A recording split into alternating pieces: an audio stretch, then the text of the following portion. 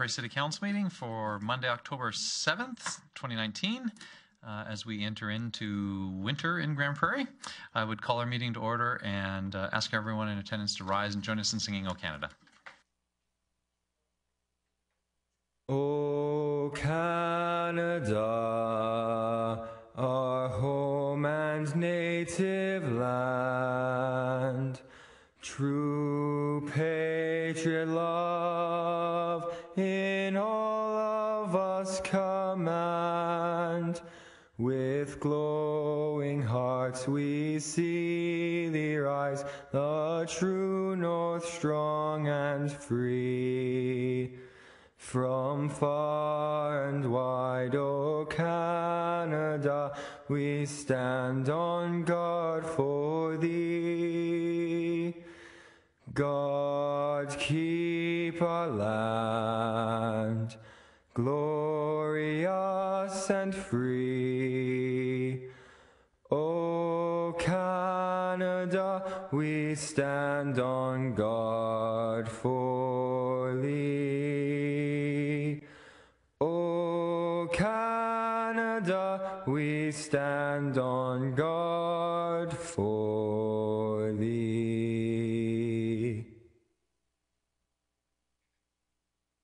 Thank you to the National Film Board for the images of our country and to alumni of our very own Grande Prairie Boys Choir for the audio.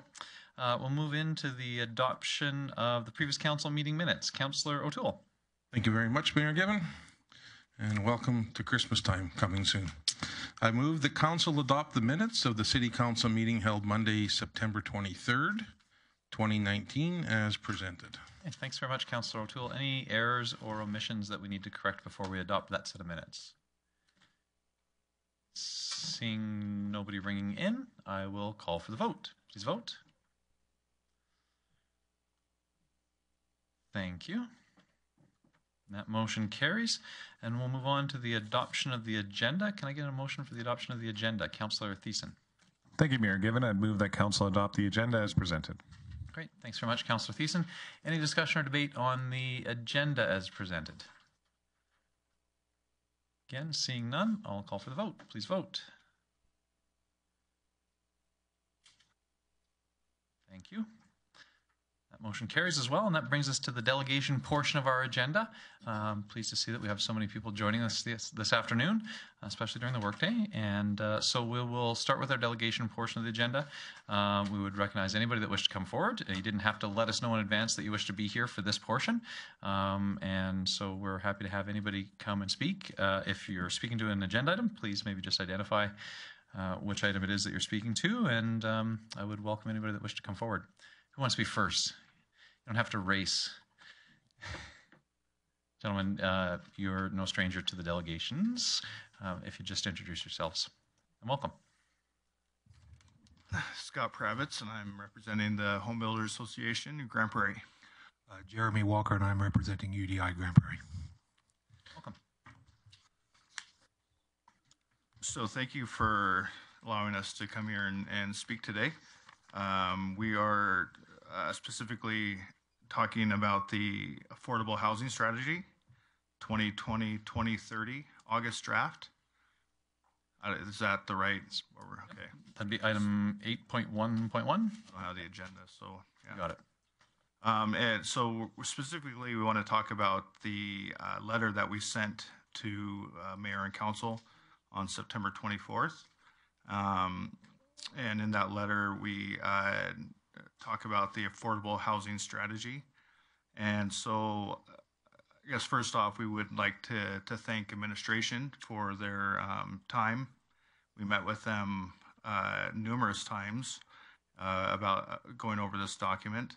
So we do thank Reed and his group for that. They've been very forthcoming with the information. And I guess the last meeting that we had with Reed, which was in, I think it was September 9th, so not even a month ago, it was brought to our attention that the strategy would be going to committee October 1st. At that point, a lot of our concerns we felt weren't addressed with Reed.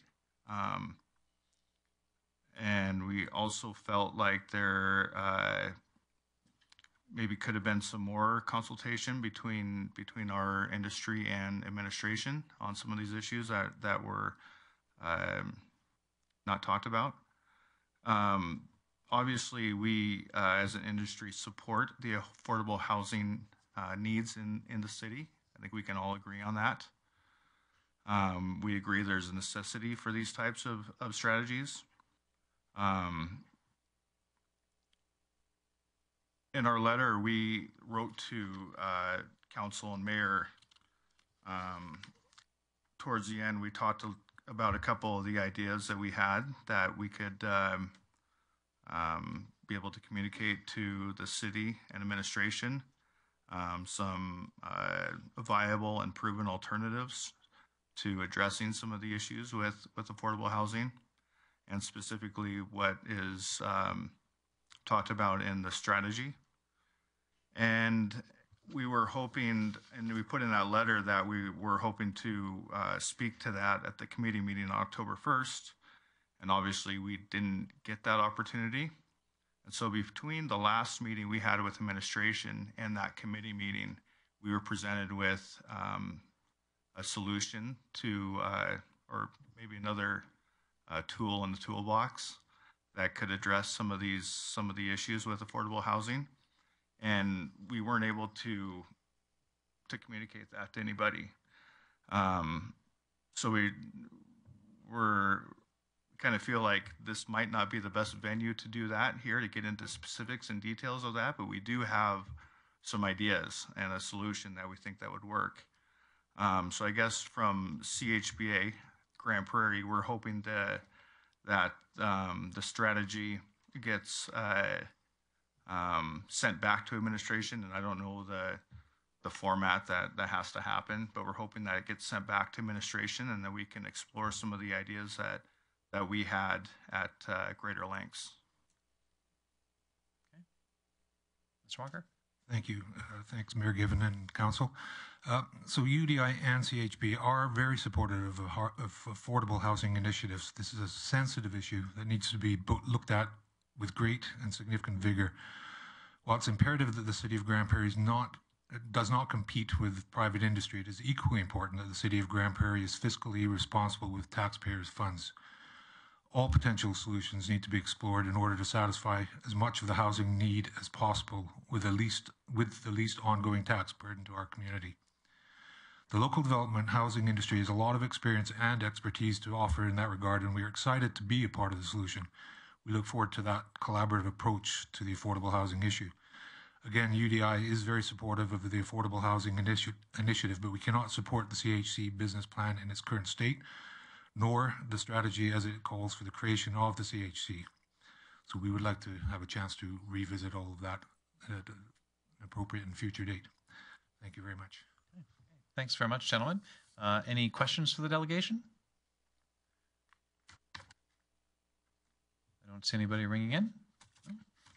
That being the case, thanks very much for being here this afternoon. Appreciate it. Thank you.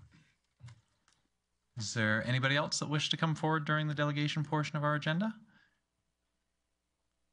Gentlemen, the great thing about this is that just about everybody that's here knows exactly how the delegation thing works. So everybody knows to introduce themselves, and yeah, welcome. Thank you, Mayor, Council. Scott Rossler with Helix Engineering. I'm here representing as a private consultant for UDI, Grande Prairie. With me is Matt Buckta with KCM Commercial. He's representing Canadian Home Builders Association of Grande Prairie as well. So just a couple things. I won't beat the same drum that Mr. Pravitz did already, but just to run through a few items and a few issues that we found with this. I did a fairly thorough review. I've been involved in the process since the very, very beginning. And I think I echo Mr. Walker and Mr. Pravitz's comments that industry is very compassionate and caring about the city. And we do a lot of business within this municipality. There's a lot of interest in solving the issues that arise. So the opportunity to have a say in this is not taken lightly. It's something that we definitely are compassionate about. Industry definitely wants to be a part of the solution, and as they had stated earlier, unfortunately, we don't feel we're there yet. So And again, I'm going to apologize again that we do have to do this at council. We did have a request to do this at committee. We're well aware of the public processes and that are in place, and we would have definitely preferred to voice our concerns at that level rather than here. But as you're aware, we had some administrative issues that maybe stood in the way of that, so we'll deal with it here. We do also support the city's initiative to resolve affordable housing. Unfortunately, the proposal that has been put forward, we don't feel is the best solution for the problem. It should be noted that that the affordable housing issue, the way that we understand it, is not the same, and we clarified this through our process, but it's not the same as social housing, emergency shelters, or homelessness. There's a separate process kind of being undertaken for that component of things. And it's our understanding that the AHS, the Housing Solution or Affordable Housing Study and Strategy presented, does not deal with these concerns, and separate initiatives are required for that portion of the housing continuum. So there's a lot of documentation in front of you today. The housing strategy has a figure in it that kind of shows that. Figure 1, it's on page 2 of the strategy, I believe. Talks about those 3 items that being emergency shelters and that type of assistance earlier on, and that's part of, I think you have a plan for a 5-year plan for homelessness, I believe that's what it's called. Anyway, so this is, once you're in house, we help it to be affordable is what my understanding is. So it is different, so I don't want to confuse the two and have that be the case. So it should also be noted that the first goal of the strategy is to of the strategy being that there's three motions, I believe, coming forward today. First is a strategy, second is a business plan, and third is a housing corporation. There was some discussion at one point about potentially being able to support the strategy. I don't think we're in that place anymore. The reason being is that the first goal of the strategy, as you read through it, is to establish a nonprofit housing corporation. So we kind of lead the way into something that we feel is not the right direction. So while we certainly support a strategy for the city to pursue, when the first goal of that strategy is to create what we feel is a very administrative and costly corporation, then we don't want to support that. So we do have a lot to offer as far as finding a solution. We're very, very interested in collaborating with the city and administration to find a most cost-effective way to deal with this issue. This is something that is, like I said, is very, very important to not only our industry, but we feel like to our community, to the taxpayers, to the people that are in need in this situation. And we feel it's onerous on us to ensure that we take whether it's public funding, tax dollars, industry support, anything that we can do to help. We want it to be the most cost-effective way that's possible, meaning we want to reach as many people as we can with any of the dollars that are placed towards this. So we would love to collaborate with the city and administration to find that solution. This may, or maybe should have already included the formation of a board or some sort of a committee and stakeholders and interested parties. So at the end of the day, this just feels a little bit rushed, and we're interested in helping in the solution.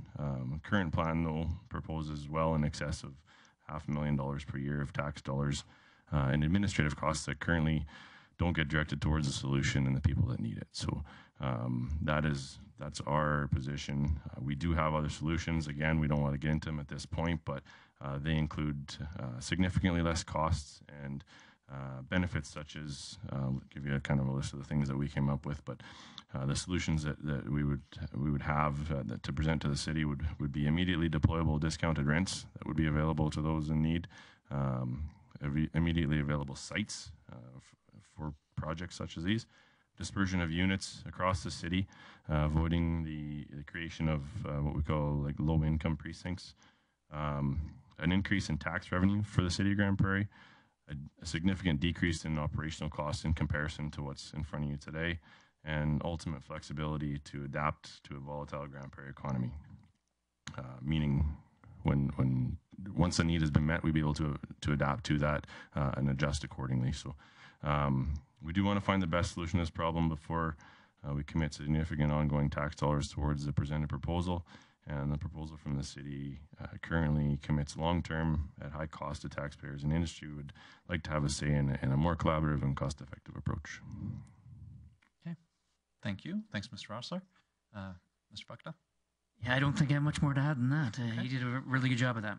Okay, thanks very much. Any questions for the delegation? Council, any questions for the delegation? I don't see anybody in the queue. Then thanks very much, gentlemen. Thank you. Anybody else that wish to come forward? This will be the last opportunity to speak to this agenda item before council deals with it later on in our committee business and reports. Anybody else that wishes to speak to this item or any other community issue? This delegation portion is an opportunity that we have at every regular city council meeting, and an opportunity for anybody that wishes to come forward.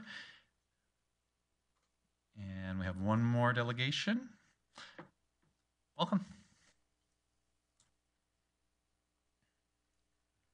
My name's Angie Peters. I've been involved in affordable housing and dealing with homelessness for quite some time at various levels. I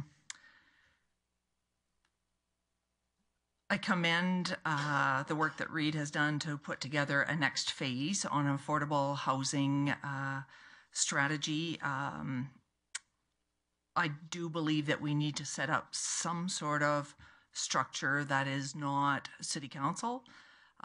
Perhaps, well, for sure, this housing corporation or housing company, right?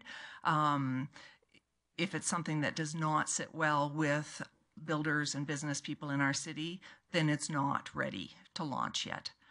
I believe that obviously there are some good conversations that can still happen. Maybe they need to happen in a different format to pull people together to find the solution. I think that somehow city administration in cooperation with people in the community should be able to find some sort of a balance where it's not city council or city processes applying for grants and funding, because I understand that to be too cumbersome. Otherwise, we would have built some projects in the last 10 or 15 years, more than what we have now. However, what's being presented obviously is not going to have the support from the community. So I hope that with continued conversation happening very soon, that we're able to find some sort of a solution. Great. Thanks very much, Ms. Peters.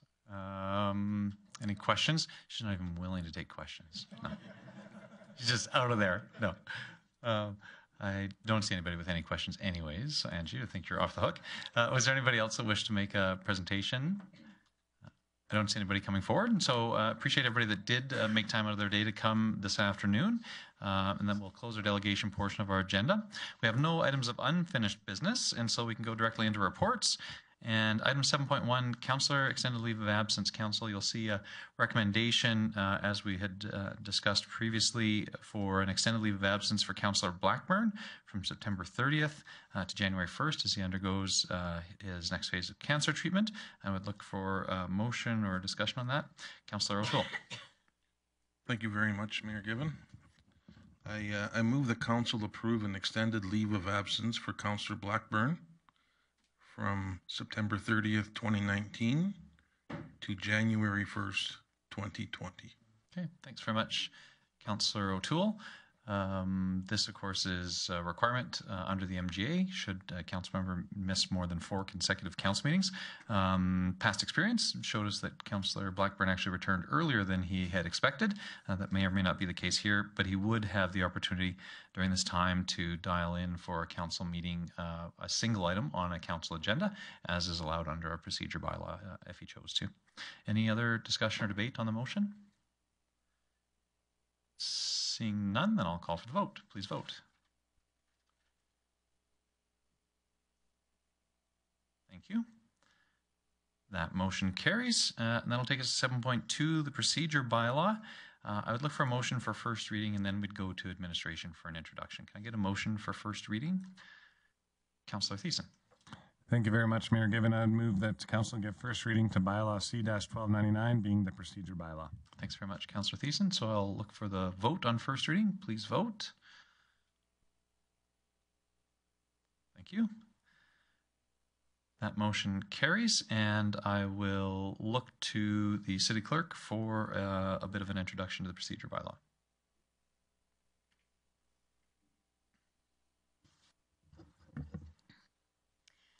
Good evening, Council. The city's current procedure bylaw was passed in 1995 and over the past 24 years has undergone several amendments but has not received a complete review by Council. The proposed bylaw presented today reflects current practices used to set rules, establish the roles and functions of council and standing committees, and align powers and duties with current legislation, including the Municipal Government Act, the Freedom of Information and Protection of Privacy Act, and the City Administration Bylaw. Specifically, the proposed bylaw includes updated provisions as follows. Under Section 2.6, this section provides clarity on non-suspendable rules by providing references to legislation where applicable. Under Sections 4.18 to 4.27, these provide for the use and authority of a council committee of the whole as our council currently uses this process. Under sections 6.1 to 6.5, these outline the process for submitting and approving agenda items by our corporate leadership team and the city clerk, and the respective deadline requirements for adding items. Under sections 7.25 to 7.30, processes required for public members who wish to address council or standing committee are addressed under these sections. Under section 9.7, this provides for the use of a friendly amendment to make minor changes to a motion put to an assembly with the general consent of the assembly. The proposed bylaw no longer contains the provision requiring unanimous consent to pass or written notice of motion to bring this bylaw before council. It's the current practice for administration to bring reports to the appropriate standing committee on any proposed bylaw or bylaw amendment that does not require a public hearing, and for committee to discuss and debate the merits for recommending action to be taken by council. In Schedule A, Orders of the Day, the changes reflect the current procedure used to conduct council meetings with a start time of 3 o'clock and open delegation portion of the meeting to occur at the 3 o'clock afternoon session, and a scheduled delegation portion of the meeting to occur after 6 o'clock.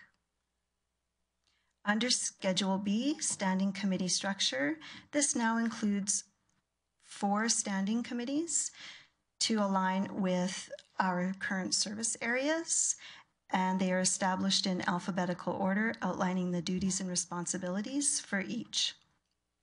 And then finally, under Schedule D, this is a new schedule, which provides secondary motions information as a reference guide for the most commonly used motions by council. So this bylaw encompasses the current practices used by the city and our elected officials and aligns with the legislative requirements of the MGA. Administration recommends council give 3 readings to bylaw C-1299, being the City of Grande Prairie's administration bylaw. Okay, thanks very much. So that we have a motion for first reading. Is there any questions for administration at this time? Councillor Bressie. Great. Thank you, Mayor Given. I appreciate it. I'm just kind of curious. I'm very aware that our organizational meeting is for our next council meeting, and I'm also hesitant about passing this bylaw today. I'm wondering if there's any particular urgency to get this passed before our organizational meeting, or if council decided to take its time to do this and not pass this today, if there's any risks we might be exposing ourselves to by slowing down this process. Ms. Karwaszewski. Thank you, Mayor. At this time, the current procedure bylaw we currently have in place establishes 3 standing committees, and at our organizational meeting of council, we will be required to appoint members to those committees. If in fact we want to align with our 4 standing committees, we would need a new procedure bylaw or an amendment to it to allow the appointment of members to the standing committees that currently exist. Okay, thank you. Any other questions for administration? Councillor Plott. Thanks, Mayor.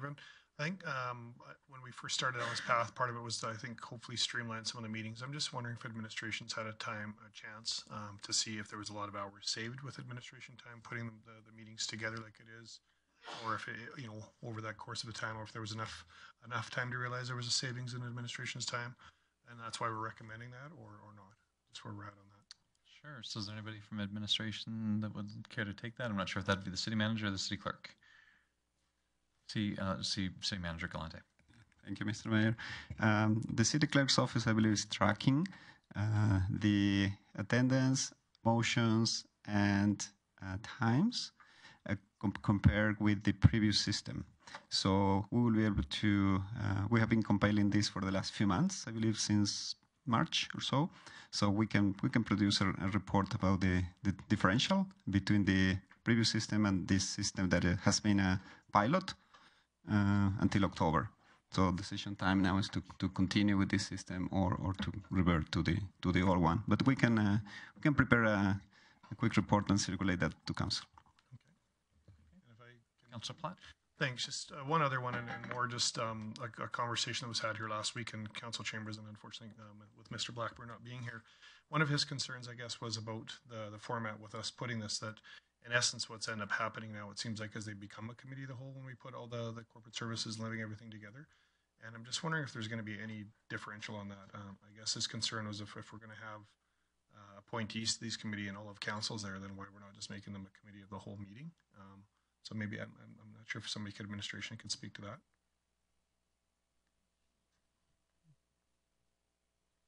Mr. City Manager. Thank you, Mr. Mayor. The intent is to have 4 separated committee chairs appointed by the mayor. However, the sequence will be in order. It's presented in alphabetical order right now on paper, but then will be at the discretion of council to rearrange. Currently, we follow, I believe the sequence is infrastructure and economic development go first, then is protective services, then is corporate services, and finally is community services. But in that order, can be that would be the sequence that can be applied. Although on paper now on the bylaw is on alphabetical order. So will be 4 chairs designated. So it's not a committee of the whole system, because only the members appointed to each committee will be able to vote on each side. However, has proven the value to have all council attending, so they can hear the conversation and be informed at the same time. That results in significant savings in time for not only for council members but also for administration. Thank you for that. Thanks, Mr. Galante. Any other questions or discussion before we move on to call for second reading? Any amendments? Seeing nobody ringing in, I'd look for second reading. Councillor Thiessen. Thank you, Mayor Given. I would move that council give second reading to bylaw C-1299. Thanks very much, Councillor Thiessen. Open for discussion and debate. Councillor Bressie. Thank you, Mayor Given. I'm actually going to try kind of an unusual motion, so if I get ruled out of order, I'll understand, but I suspect that there's actually quite a bit of discussion that has to happen on this item, and I also suspect that most of our gallery doesn't find procedure bylaws as fun and as exciting as I do. So I'm going to move that we postpone discussion of this item until committee business is concluded. Okay, so a motion to postpone. Is there any discussion or debate on that point? So postpone to later on in this afternoon's agenda. Yep. Okay, I don't see anybody ringing in, so I'll call for the vote on the motion to postpone. Thank you. That motion carries. So we'll postpone consideration of that item until later on in our agenda, and Councillor Bressie can make all the amendment motions he wants to at that time. So we will move on to our committee business, starting with item 8.1, and Councillor Clayton. Thank you, Mayor Given. I would move that Council adopt the minutes of the Infrastructure and Protective Services Committee meeting held Tuesday, October 1st, as presented. Okay, thanks very much, Councillor Clayton. Any discussion or debate on that set of minutes? Seeing none, then I'll call for the vote. Please vote. Thank you. That motion carries. Councillor Clayton. Thanks, Mayor Given. As you'll see in the package, there's 2 recommendations there. However, I have a motion prior to the recommendations that I'd like to present. I would move that that Council approve to move the affordable housing strategy to a Council Committee of the Whole meeting. It be revisited and explored at that committee meeting, and that the meeting should include industry and community stakeholders. As we've heard today, the industry feels, the housing and development industry feel that the process, although consultative in process, wasn't consultative in what came out of in regards to the document. I think that all of Council agrees that an affordable housing strategy is a priority. However, I don't think that all of Council agrees to what that definition is or what that looks like. Affordable housing means different things to different people. And as a Council, I don't know if we've had this discussion as a whole and or with industry. So I would hope that as a result of this process that we would come to a more full understanding and then determine the needs and expected goals as an outcome. So the motion being that this document be moved to a CCW at a further date. Thank you. Okay. Thanks, Councillor Clayton. So the motion is to refer that to CCW with an opportunity for community stakeholders to present. Obviously, they wouldn't be a part of Council Committee of the Whole. They would have an opportunity to present at it. And is that intended to apply to both of the recommendations that are in the package? No.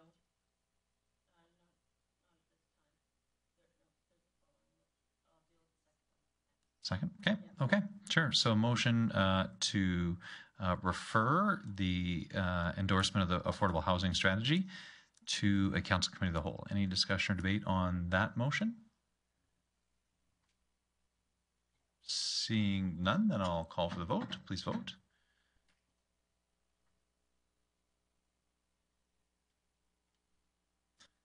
Thank you. Thank you. Councillor Clayton. Thanks, Mayor Given.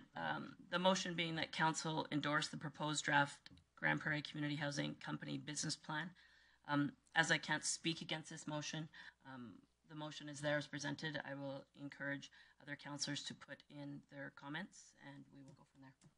Sure. So you would like to request another council member make the motion? Yes, please. Sure. Is there somebody else that would care to make the motion coming from committee? And assuming Councillor that Thiessen makes the motion, dies, right? Thank you very much, Mayor Given. I guess I'm going to try my own motion here since we're using our procedure bylaw en masse for postponing and referring to other dates. I would move that Council move the discussion to endorse the proposed draft of the Grande Prairie Community Housing Company business plan to the same Council Committee of the Whole. In speaking to this motion, I am in support of the draft of the Grande Prairie Community Housing Corporation. But I do think that there's a lot more consultation that needs to occur with industry as well as with our administration. And I think if we're going to endorse a plan and build a new company, all of council should, or most of council should feel okay with the plan that's being presented. And I think they're inclusive of each other. The draft strategy or the affordable housing strategy says that we should, as one of our tools in the toolbox, create a municipal housing corporation to make more accessible, affordable housing for our people. And if we're going to have this discussion later with industry, I think we should keep it all as a whole. So that's my motion. Thank you. So it's motion to refer then to that same Council Committee of the Whole? Yes, it is. Okay. Thanks very much. So motion to refer, as with Councillor Clayton's motion, open for discussion and debate. In discussion or debate on Councillor Thiessen's motion to refer this item. Councillor Clayton. Thanks, Mayor Given. I would encourage that Council defeat this motion.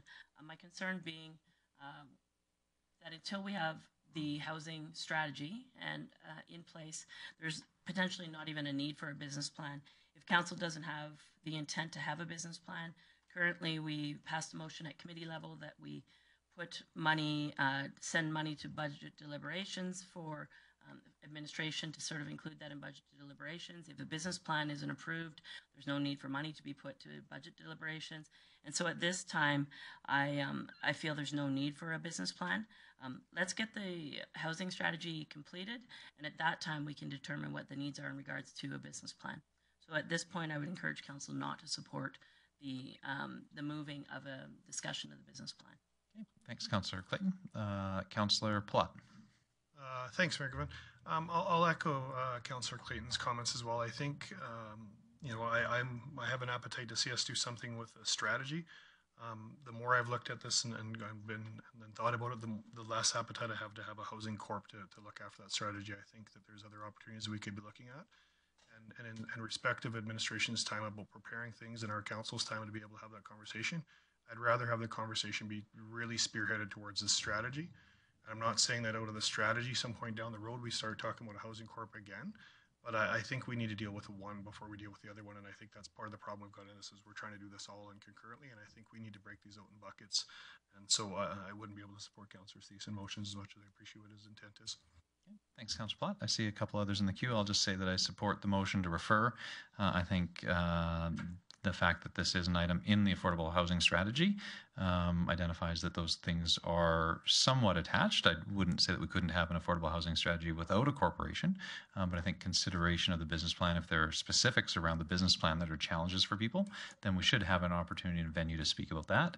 And if we're going to have all the experts in the room anyways for that council committee of the whole, I think that'd be an appropriate venue to speak about it. So I certainly will support the motion to refer. Councillor Bressie.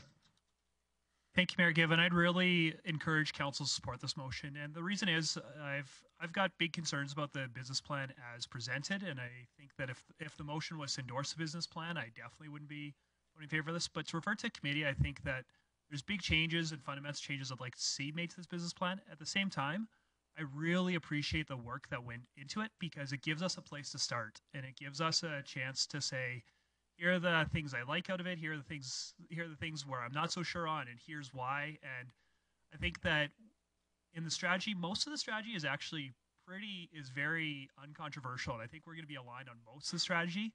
This, I think, is going to be the big hitching point. The one line that says forming a housing corporation, I think, is going to be the biggest discussion we have at that council committee of the whole. And I have troubles picturing how we even have that conversation if we don't have something specific to start from. So as much as this business plan, I think, needs work, at least it's a starting point, and I think it's a very worthwhile starting point. So I'd encourage council to vote yes for this motion to refer. Okay. Thanks, Councillor Bressie. Councillor Thiessen, I see you in the queue, but I've got a couple of others here, and maybe I'll come back to you to close, okay? Yeah. Councillor O'Toole. Sorry. I won't be supporting this either.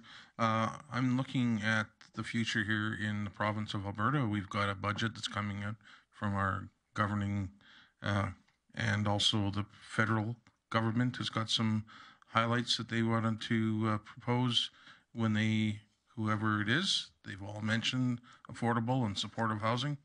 And I would like to see what comes out of the election and what happens to come out of the budget before I endorse any draft for the city of Grande Prairie. So that's my opinion. Thank you. Okay. Thanks, Councillor O'Toole. Councillor Friesen. Thank you. I will be supporting this motion. I think that once we get to sit down and speak together about this strategy, it's possible that we all suddenly agree that having a housing company is the right way to go. And it would be a shame if we didn't then have that there to discuss. It may take just a few tweaks for us to all be satisfied with it, or it may be something that subsequently we can either send back or defeat.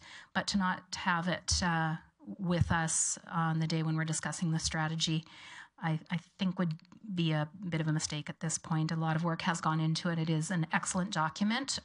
Whether or not we come to agree with it remains to be seen. But I think we need to have it with us that day. So I will support the motion to bring it forward to the same meeting. Thanks, Councillor Friesen. Councillor Clayton. Thanks, Mayor Given. I appreciate sentiment of the people around the table that support this motion. However, I remind you that a business plan, if you look in the definition, is a detailed plan for setting up or developing a business, especially in consideration of financial needs. In my opinion, we're not going to get in, we shouldn't be in this business. We don't want to get in this business to put forward a business plan discussion at a council committee of the whole as intent that we're going to build a business that is a housing company. I think that council has to understand that there's no need for a housing company. We need a housing strategy. Absolutely. Let's implement our needs. Let's determine our needs. Let's agree on a definition of what the housing needs are. But to set up a business to get into a housing company is not my intent, and I encourage you to defeat this motion. Thanks, Councillor Clayton. I see then nobody else in the queue. Councillor Platt. Thanks, Mayor Gibbon. And just to kind of echo that again, I was, Councillor Bressie almost had me swayed there for a minute, but I think the thing for me is I want that conversation to be about the strategy. I don't want us to have a conversation of committee of whole where we start talking about a business plan. I have no problems if out of that strategy we say down the road we should develop a business plan, but right now I don't want that. I would like to see us get a strategy, and I'm really worried if we sit there and we start deliberating about a strategy and a housing corp and how it's going to work, we're going to extend the strategies of happening because we're going to get hung up on the business plan. And I don't want us to get hung up on the business plan. I want us to get dealing with the strategy. And the business plan will come if we really feel we need the plan, the business corp after we're talking about strategy, then we can do it.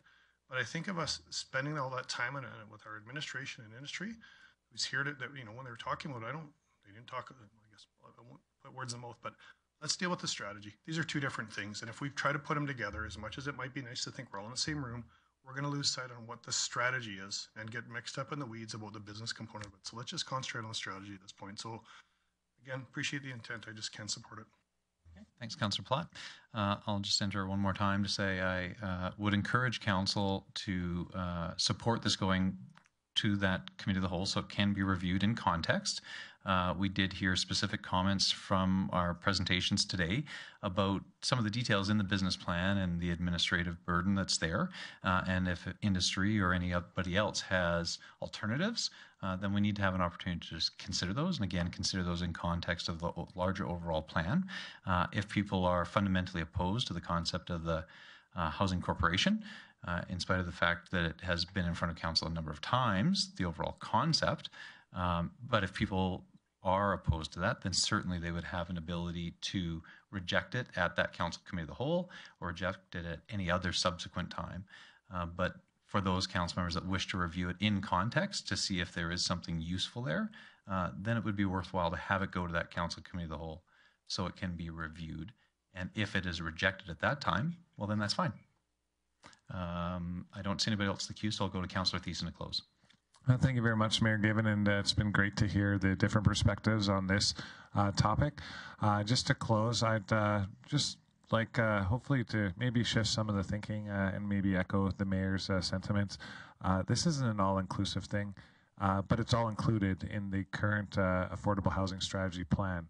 I don't see how we can debate about the Affordable Housing Strategy Plan when it has as one of its options to include a municipal housing corporation, which was also an option in our previous affordable housing strategy that we never actually implemented. We can remove it at that time, and we can continue the discussion at a different time as well. It's reasonable to have the conversation, and I think it's respectful and responsible to bring industry to the table and have that conversation with them at the same time.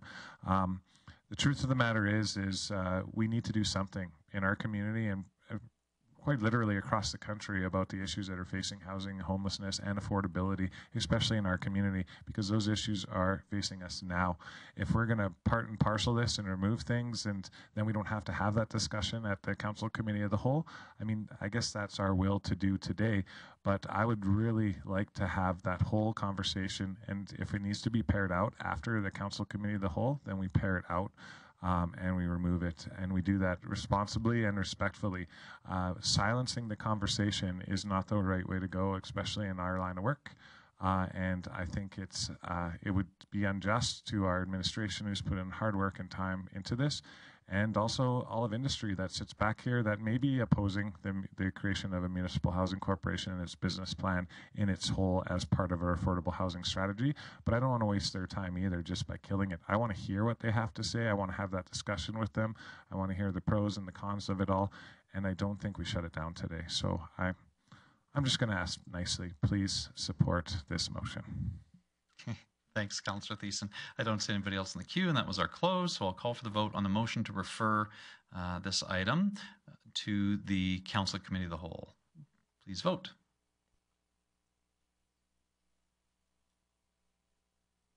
Thank you. That motion does not carry on a tied vote. So the referral motion has failed, and so we can either have a motion on the recommendation as it came forward from Council, or any other motions, or even to receive for information. Councillor Clayton.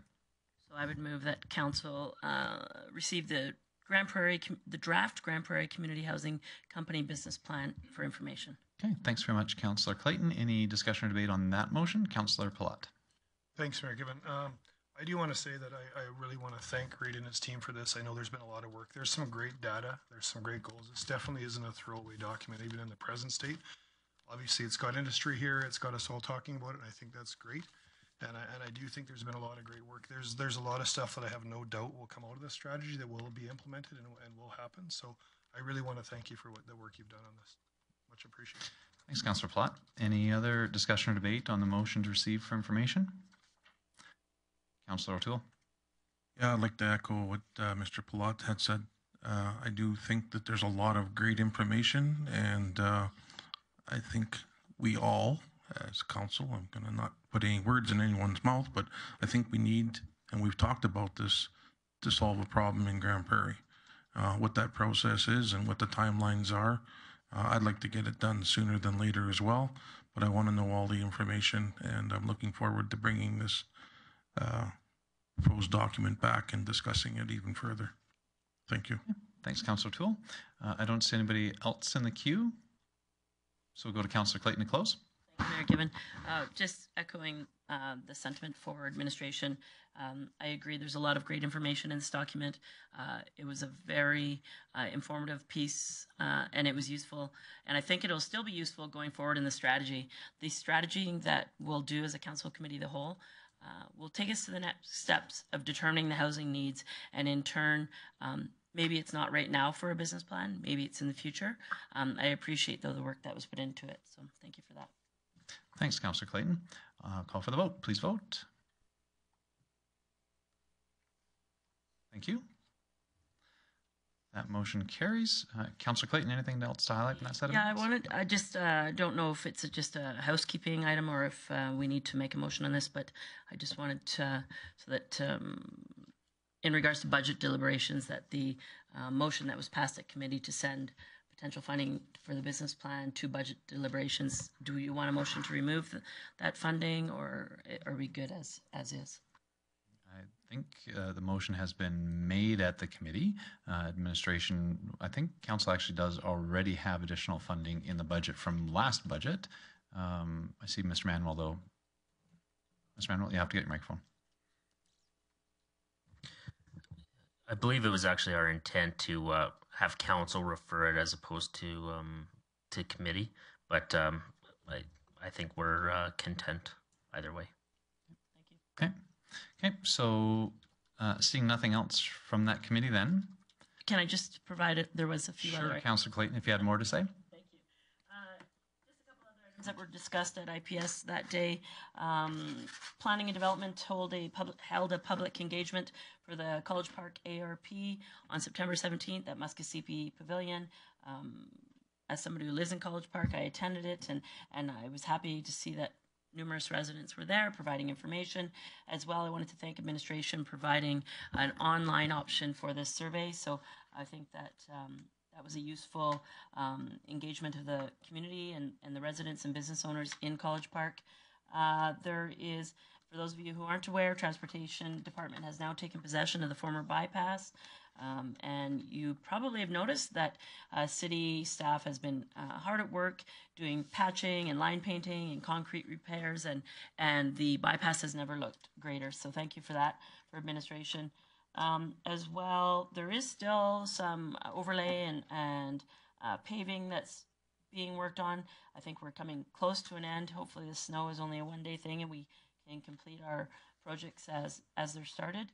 And for now, I think that's it for my report. Okay, thanks, Councillor Clayton. We'll move on to Corporate Services Committee. Councillor O'Toole. Thank you very much, Mayor Given. I move that Council adopt the minutes of the Corporate Services Committee meeting held Tuesday, October 1st, 2019, as presented. Thanks very much, Councillor O'Toole. Any discussion or debate on that set of minutes? Seeing none, I'll call for the vote. Please vote.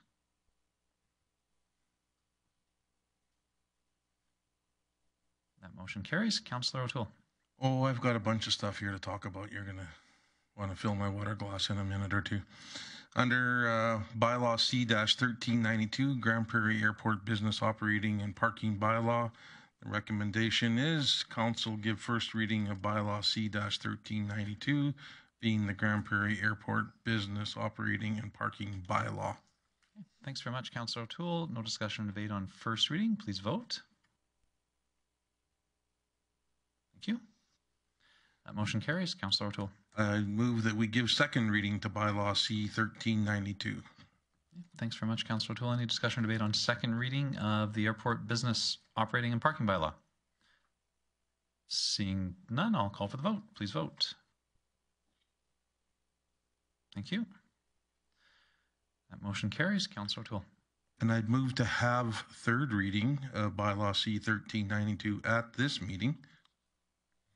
Thanks, Councillor O'Toole. So this is a motion to have third and final reading at this meeting. In order for us to move on to that third reading, this motion must carry unanimously. Any discussion or debate as to the merits of having third and final reading? Seeing none, then I'll call for the vote. Please vote.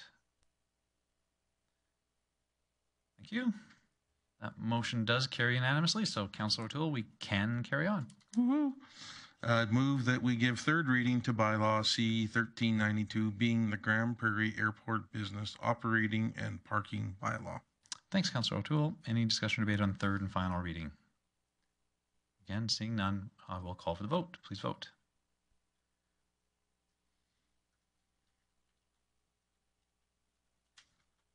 I think there's just one that hasn't stuck. Council, make sure your vote's stuck. Thank you.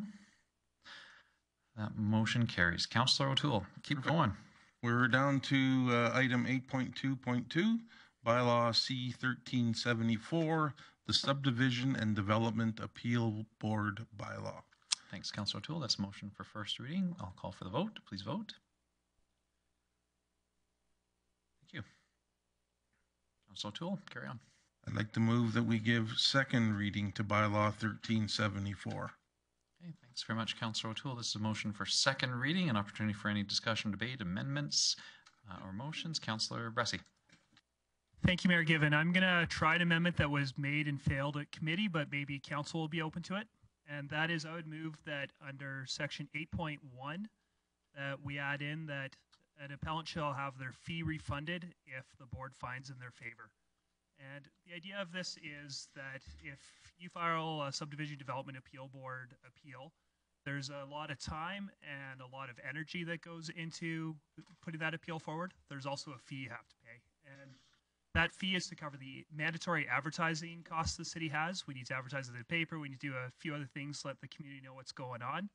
And so in the past, we've decided that the person who's filing the appeal should carry that fee.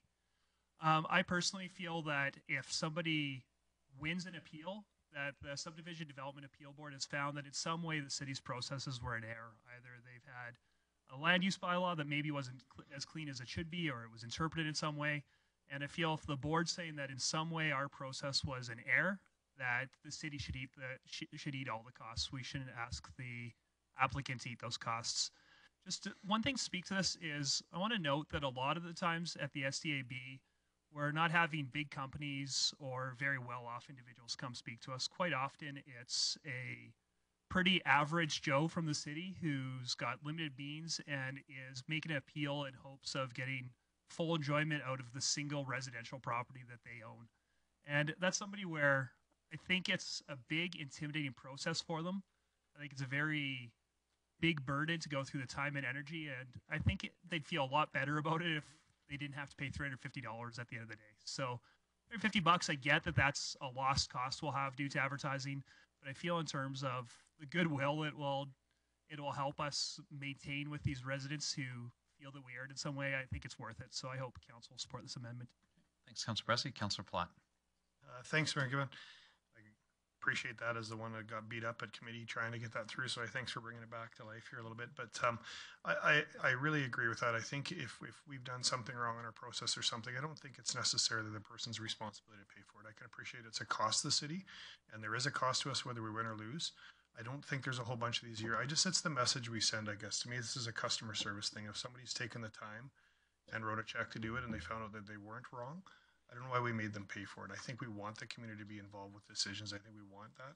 And so I think charging them out even when they win is kind of discouraging them from being transparent and open and wanting to come in and be involved with that kind of stuff. And so I would encourage us to support this. I'm hoping this isn't going to be a big financial burden of the city. I don't imagine it's going to be. But I do think that it's important that the community gets, that it isn't out-of-pocket expense for somebody.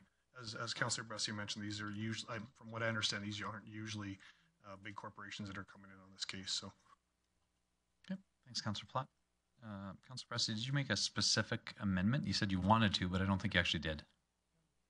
Did you amend? Sorry, I think I moved that that section 8.1 be updated to say that the appellant's fee will be refunded if the Subdivision and Development Appeal Board finds in their favor. Okay, thanks very much. I was just looking for clarification on if you gave us the section, and if you did, thank you. Thank you for doing it there. Any other discussion or debate on the motion? Seeing none, I'll call for the vote. Please vote. Thank you. That motion carries. So we can move on to second reading as amended. Any other discussion or debate on second reading with that amendment? Again, seeing none, I will call for the vote. Please vote. Thank you. That motion carries. Councillor O'Toole. I move that we have third reading of bylaw C-1374 at this meeting. Okay, thanks very much, Councillor O'Toole. So that's a motion to have. Must pass unanimously, otherwise it would come back at a subsequent council meeting. Any discussion or debate on that motion? Seeing none, I'll call for the vote. Please vote. Thank you. That motion does carry unanimously. Councillor O'Toole. I move that we give third reading to bylaw C-1374, being a subdivision and development appeal board bylaw. Okay. Thanks very much, Councillor O'Toole. Any discussion or debate on third and final reading as amended? Seeing none, I'll call for the vote. Please vote. Thank you. That motion carries. Councillor O'Toole, keep going. Okay. 8.2.3 is the Shallow Gas Tax Relief Initiative, and I move the council approve the pursuant to Section 247 of the Municipal Government Act for all properties identified in the appendix, summary of property tax relief by company. Council authorizes the cancellation and or refund of the 2019 property taxes paid or owing as to reduce the 35% property taxes requisitions detailed in sections 326, 1 and A, and 359, 1 and 2, as well as special taxes levied under the section 3821, where the tax rate is based on assessment,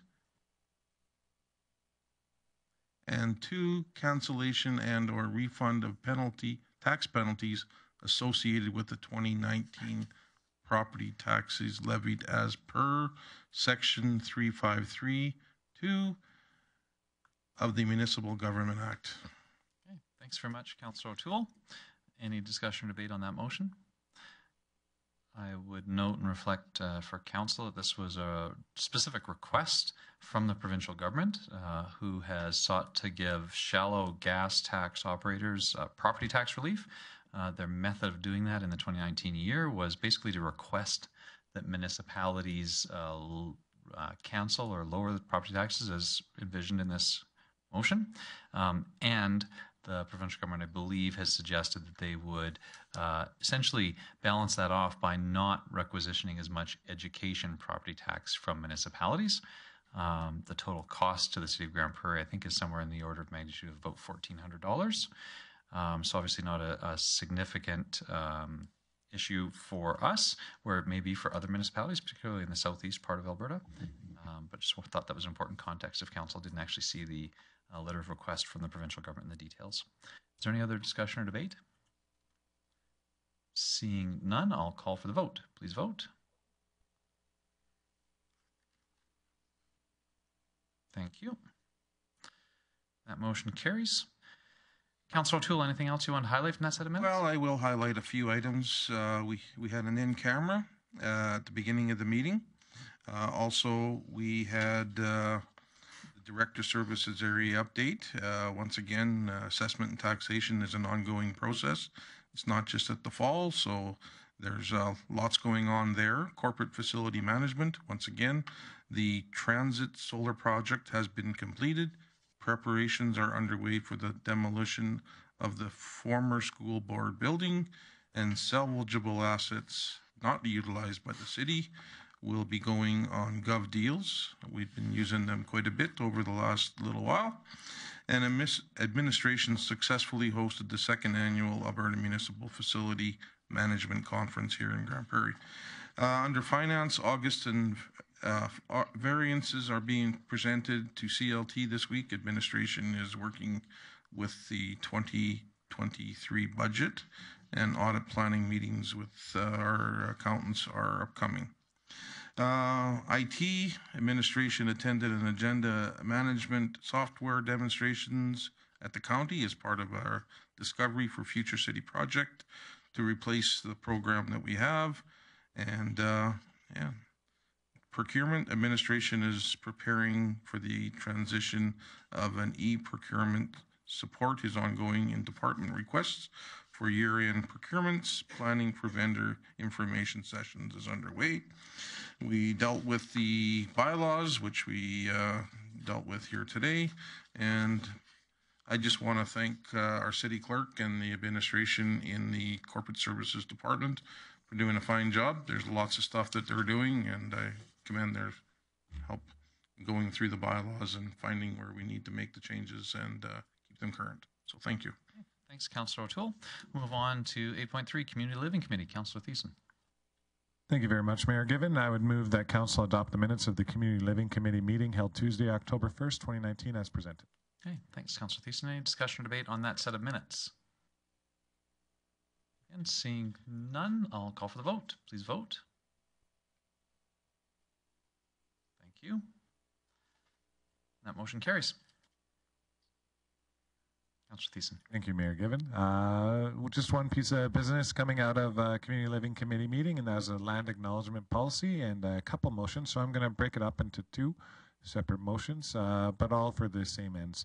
And so the first motion, I would move that Council approve the proposed advancement of this project by authorizing administration to secure the service of a consultant experienced in Indigenous land teachings to assist in further developing the framework in which to implement a land acknowledgement policy and associated administrative procedure.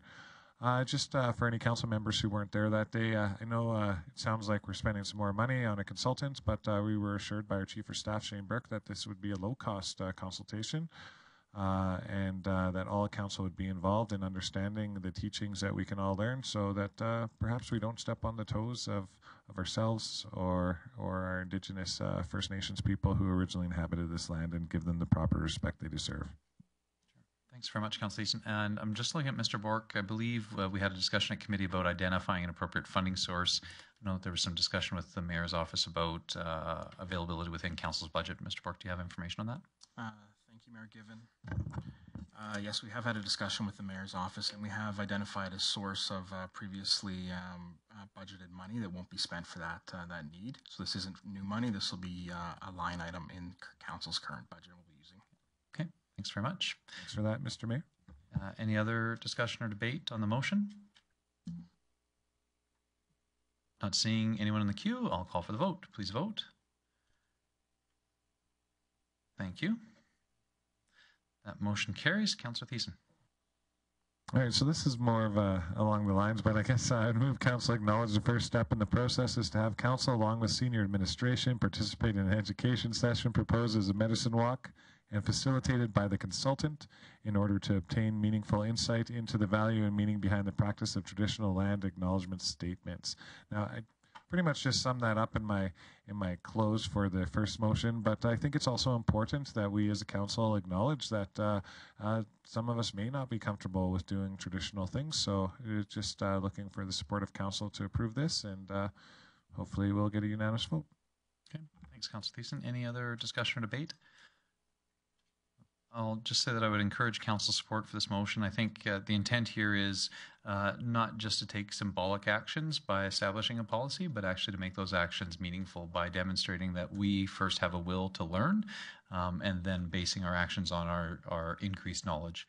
So really that the intent behind this is to ensure that any action that we take in this area is with intent and based on increasing our own personal understanding. So I would encourage council to support the motion. Again, I don't see anybody in the queue, so I will call for the vote. Please vote. Thank you. That motion carries. Councillor Thiessen, anything else that you want to highlight from that set of minutes? Sure. I got a couple things. We did have a delegation from the Grande Prairie Public Library and Peace Library System, which came in and did a fabulous job of describing how their symbiotic relationship works. So thank you to Deb Kratterman and Linda Duplessis for coming on in and also giving us that extra invite to go and celebrate the Grande Prairie Public Library's 80th anniversary that just happened this past week. I hope you all had a chance to go in there. Also from our Director of Service Area update, we had the 7 Generations free public skate on Saturdays from 1:45 to 2:30 is underway at the Dave Barr Center and has so far been a huge success. So if you're itching to get on some skates, that's the time to go and just drop on down. You're more than welcome to be there. And they'll take you. And speaking of skating, could be your last opportunity to see some living Olympic legends in our own fair city, as Tessa Virtue and Scott Moore have announced their retirement from skating, but will still participate in Rock the Rink on October 13th at the at the Revolution Place. Finally, Parks fall projects are underway and are including repairs to ball diamond outfields, fertilization of sports fields, and other green spaces, tree planting and tree pruning. And the Leisure Center was reopened in September after having the turf sanitized and stretched over the summer. The pitch is being used for city recreational programming and is available for rent, and recently was rented out by the local Grande Prairie Bunnock group in their first annual Bunnock tournament that was held on the weekend of September 28th. That is all I have for now. Thank you. Okay. Thanks, Councillor Thiessen. Councillor O'Toole. Do you know who won the Bunnock event? Can you tell? Councillor Thiessen. Mr. Thiessen? Yeah, it was a group of 5, so I guess sorry, you're spoiling my surprise. No, I want to know now. All right, there's a group of 5. I'll tell you the Bunnock tournament. That wasn't part of the report, but there was 12 teams that took place, 50 people, and people came from as far away as Dawson Creek in their teams, Mundare, and Sherwood Park.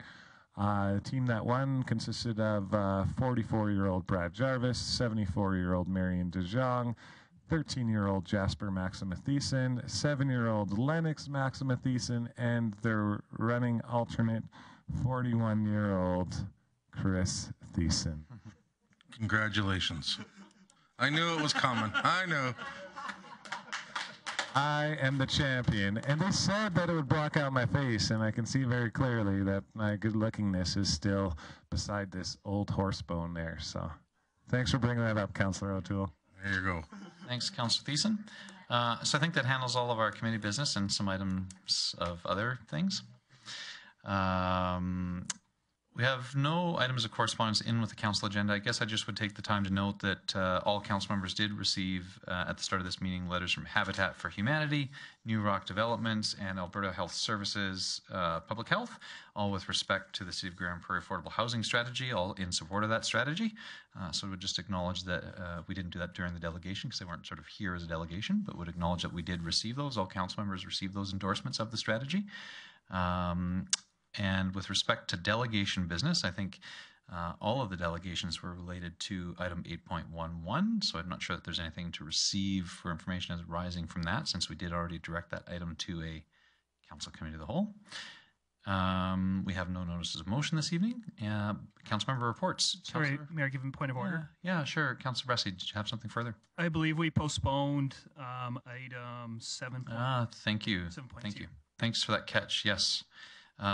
We are ready for your amendments to the procedure bylaw. Sure. So I think we're on to second reading, I believe. So Councillor Bressie, any business arising on second reading? Well, gee, I wonder how you knew I'd have lots of amendments. So let me know when you want me to potentially stop because somebody else wants to get in. But first of all, just a question for administration. I'm looking at item 6.2 where CLT has to approve an agenda at least a week before meetings, and I'm just before regular council meetings, and I'm wondering how that impacts. Usually coming out of committee, we add things to the council agenda, and committee is less than a week before council. So how would that impact our current practice? Item 6.2. Sure. For the city clerk. Thank you, Mayor Given. The item actually aligns with current practices and does allow for items from committee to be forwarded on to a council meeting accordingly. Specifically, this item addresses reports from administration that are presented to a council or committee meeting outside of a recommended course from council. Great. Thank you. Well, if I may try an amendment, Mayor Given? Sure, Councilor. So, and it's actually not going to be to that. I'm satisfied with that now. But zooming over to section 7.25, where we talk about the ability of members of the public to present to council. Within this bylaw, there's a requirement for members of the public to submit a completed delegation request form to legislative services no later than 1 week prior to the day of a committee meeting. I'd move that council amend that to 1 day prior to a committee meeting. And just to speak to this, I think that it should be easy to get before council and other committees. I think asking somebody to speak for a week out is a little bit burdensome, but it's especially concerning to me because a week out from a committee meeting, the public won't even know what's on that agenda. So essentially we're saying if this stands as written, that you can come and raise new business at a committee meeting, but you can't actually come to a committee and talk about what that committee is going to be talking about, at least under our current practices. So I hope council support this amendment. Thanks very much, Councillor Bressie. Any discussion or debate on that amendment? Councillor Palat. Thanks, Mayor Given. I'm just kind of curious on how that would impact administration actually before I make my vote, if it's doable and how that would look. Sure. I'll look to the city clerk. Thank you, Mayor Given. The intent of the motion is to support having delegations attend a council meeting, and that's something that council would absolutely support. With regard to logistics of creating an agenda, it would just mean that that delegation would not appear on the agenda. Okay. Any other discussion or debate? I'll say that I support the amendment. I think in the past we've had a relatively informal process for people wishing to speak to committee. I think that this 1 day in advance is probably the right amount of formalization. And if we find that that works well, then maybe we could do more, or it needs to be tightened up, we could do that. But I think before going to a requirement for somebody to have a thought that they want to present without seeing the agenda, that this 1 day is the right amount of formalization. So certainly support the amendment. Any other discussion or debate? Seeing none, I'll call for the vote. Please vote. Thank you. That motion carries. Councillor Bressie. Yeah, thank you.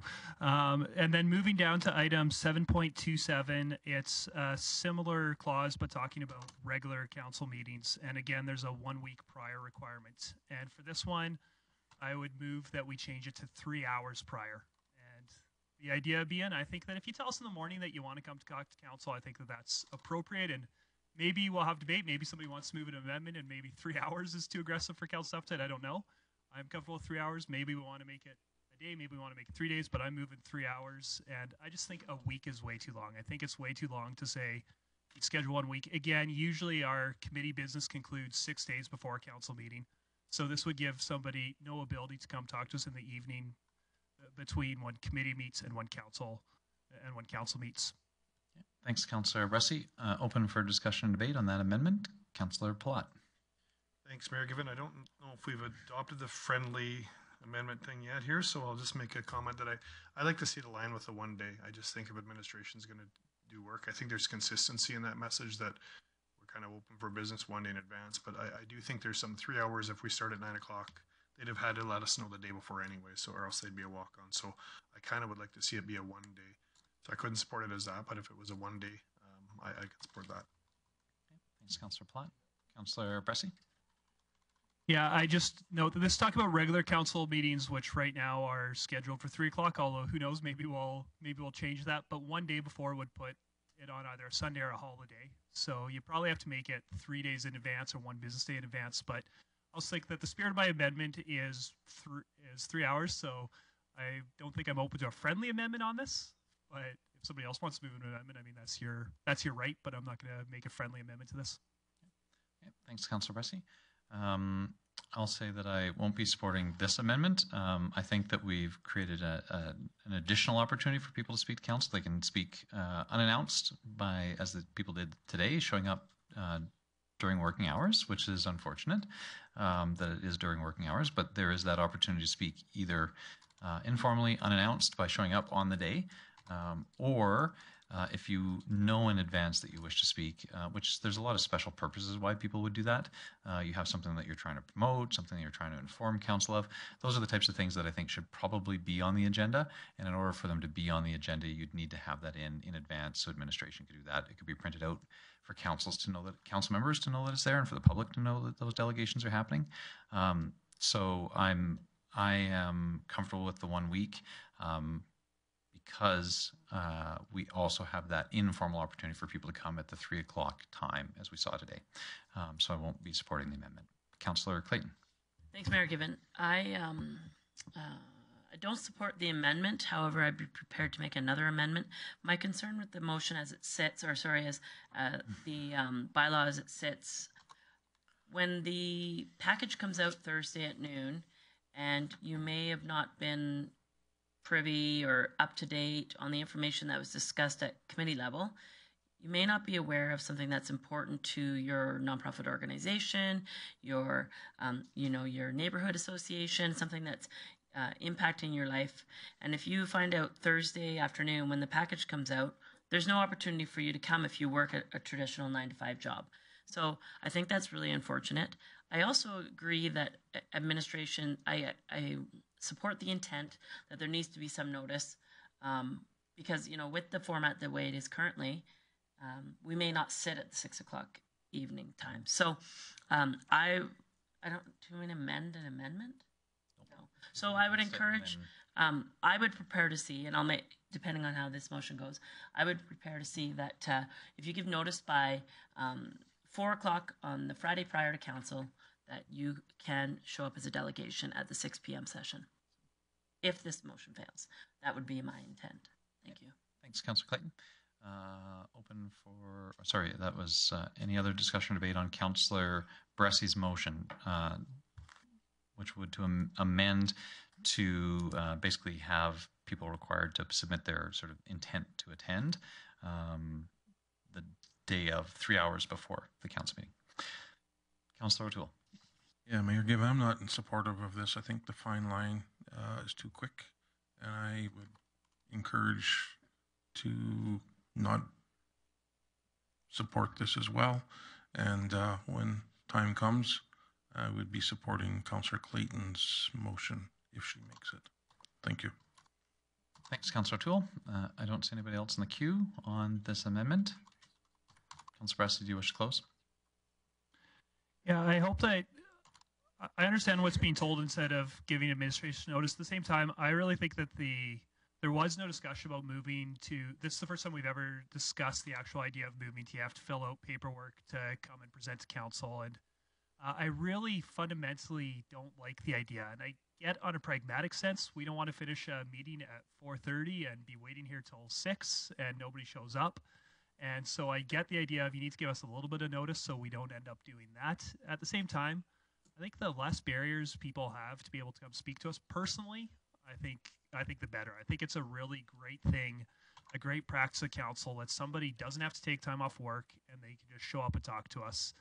I think that's a unique thing about Grande Prairie. I think that's a special thing about Grande Prairie. So I'd encourage council to vote in favor of this amendment. Thanks, Councillor Bressy. That was the close, so I will call for the vote on Councillor Bressy's motion, which would amend this section to identify that rather than 1 week in advance of the desire to attend, that would be 3 hours prior to the start of the council meeting. Please vote. Thank you. Councillor Clayton wishes to call for a revote. Okay, so Councillor Clayton has requested a revote. Councillor Clayton has requested a revote, so we will call for the vote again. Please vote. Thank you. That motion does not carry on a tied vote. Councillor Clayton, you said you might have a... I echo some of the sentiment that Councillor Bressy had in regards to the access to for the public to come to council meetings, and I appreciate your intent there. However, other municipalities have an understanding of when you need to give notice if you're going to go to council. I think it's fair that people come to council as they want. However, notice be given to support administration's workload, to prepare council for who may be potentially coming to council for discussion. So I'd move that the amendment be to the Friday noon prior to the council meeting. So that you must give written notice Friday noon prior to council. Okay. Thanks. Okay, thanks very much. Councillor Clayton, any discussion or debate on that motion? Councillor Palat. Just kind of curious, so if the Friday before was a holiday, would it revert to the Thursday, or are we saying one business day before? Just for clarity, just because we could have Fridays that are holidays.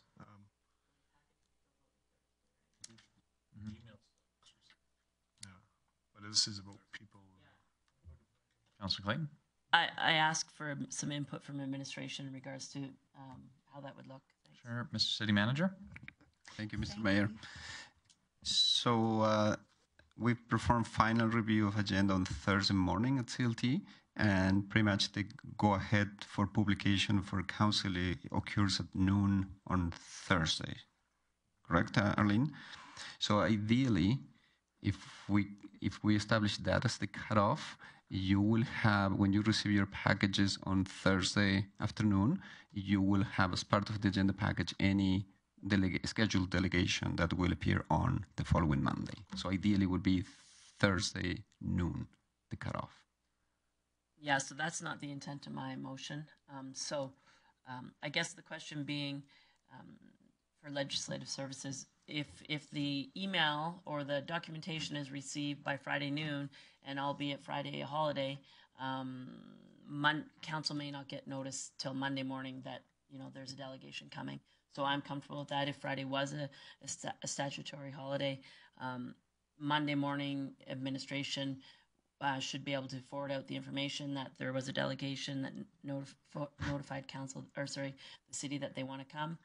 You may not have the whole weekend to process that, but it rarely seems to happen that a statutory holiday is on a Friday. So I'd be comfortable with leaving my motion as is Friday noon. Okay. It's your motion. You can certainly do that. Councillor Platt, do you have on this? Okay. So see Councillor Clayton's motion to reflect that the submissions be Friday at noon preceding a council meeting. Councillor Friesen. Thank you. I won't support this motion. I'm really with Councillor Bressy on this. We need to be accessible. And I don't understand that there's really any difference between finding out at, on Monday morning or or Monday at 3 p.m. that there is a delegation coming in the evening session. I don't think we're prepared for any delegation to come forward anyway at 3 p.m. What would the difference be that we have an unannounced delegation at 6 p.m. in terms of us being prepared for it? As a council, we are prepared for unannounced delegations anyway. Whether they come at 3 or at 6, it makes no difference to me. I did like Councillor Bressy's idea of having them let us know by 3 p.m. that they are coming, but only so we know whether to come back that evening or not. So I'm not in favor of increasing the amount of time that's needed from Councillor Bressy, so I won't support this motion. Thanks, Councillor Friesen. Councillor Thiessen. Thank you very much, Mayor Given. I'll speak in favor of Councillor Bressy's failed motion as well.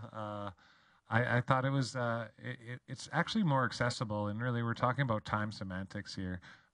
So a Friday before the Monday, to me, doesn't make a big deal. A lot of people don't even open up their council packages from the general public until some point on the weekend, if they're going to see what's going on. At that point, they're already too late to come and speak against or speak towards anything that may be coming up on that council agenda. That's why I was supportive of Councillor Bressy's. I think it made it more accessible to our community, as well as this change of this council format. I think if we set up extra roadblocks to our community, we should also be willing to unlock the door for them every once in a while. And so for those reasons, I support the need to request a delegation to speak on any topic, but I think our general public also needs to be aware of what is coming on our agenda, and that doesn't always happen the day of the agenda release or the day after. So to be able to format an email, fill out a form, and know all the procedures to get into C Council is quite a bunch of hoops that they got to jump through in a short amount of time. So I won't support this motion. Thanks, Councillor Thiessen. Councillor Clayton, I'll come back to you to close. Councillor Palat. Thanks, Mayor Given. I'll be supporting it as I supported Councillor Bressy's, because I think it's still, to me, is better than the objective that's in here that's saying 1 week prior. I think 1 day is better than 1 week. I think 3 hours was better than 1 day. But anyways, we're at 1 day, so I will be supporting the motion. Thanks, Councillor Platt. I don't see anybody else in the queue. Councillor Clayton, do you care to close? Yes, thank you, Mayor Given. I encourage council to support this motion. My concern, not necessarily being what us as council is prepared for from a delegation, it's more the concern of the preparation for administration.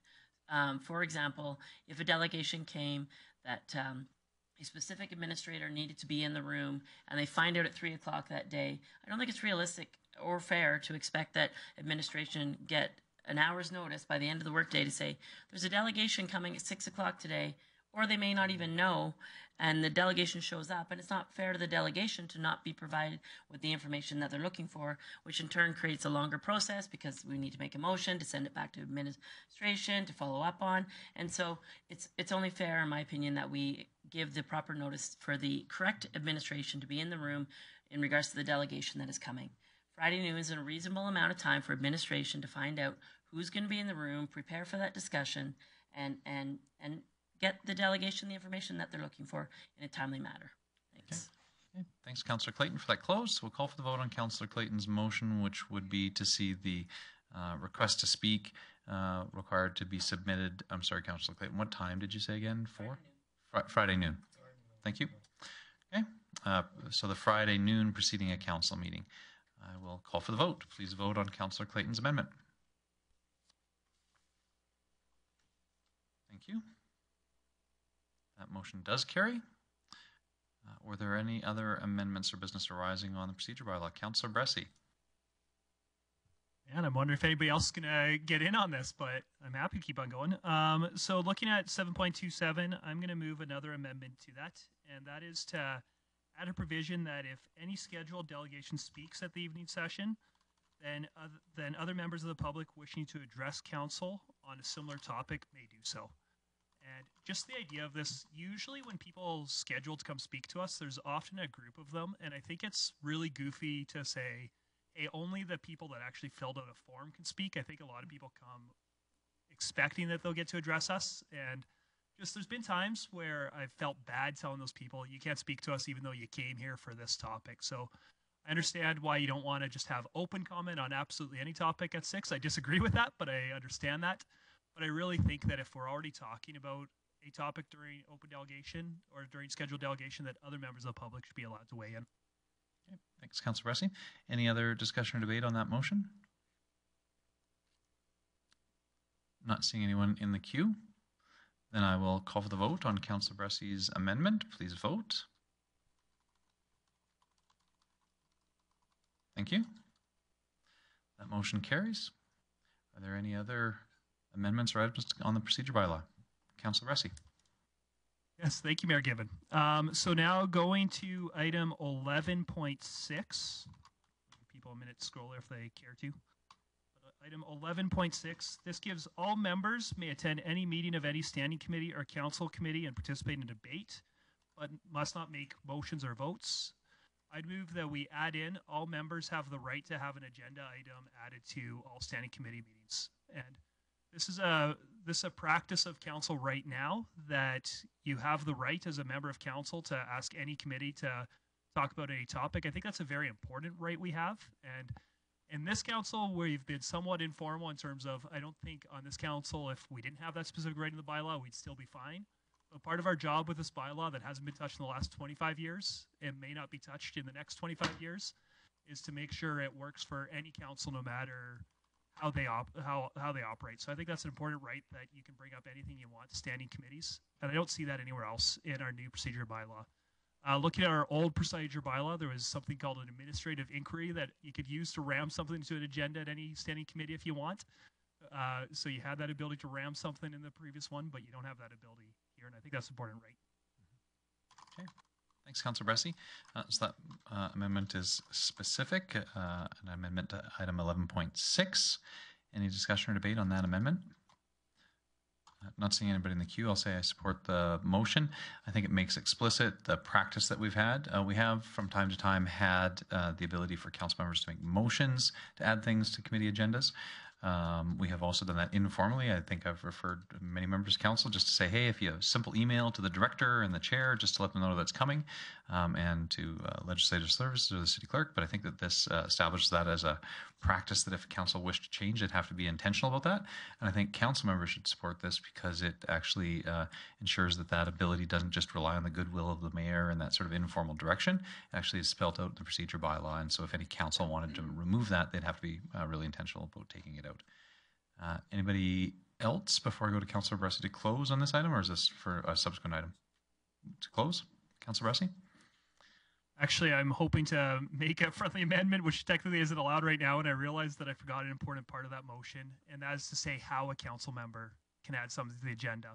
And I'm hoping the motion can read, they have the right to add something to the agenda by notifying the city clerk at least 1 week prior. The idea is you don't necessarily have the right to just show up and say we're talking about this. It'll show up on the agenda. Other councils can speak about it. I think that's an important part of the motion, so I'm hoping you'll allow that. Okay. Yeah, if that was part of your original intent, I think it would be important. Certainly the current practice has been to ensure that it's with enough time for it to be on the written agenda so that other council members know that that item is coming up for discussion. And a part of that process is for the city clerk to be aware so that they can include it in the agenda. So if council is okay with Councillor Bressie ensuring that he captured his motion fully, is there any discussion or debate? Seeing none, I'll call for the vote. Please vote.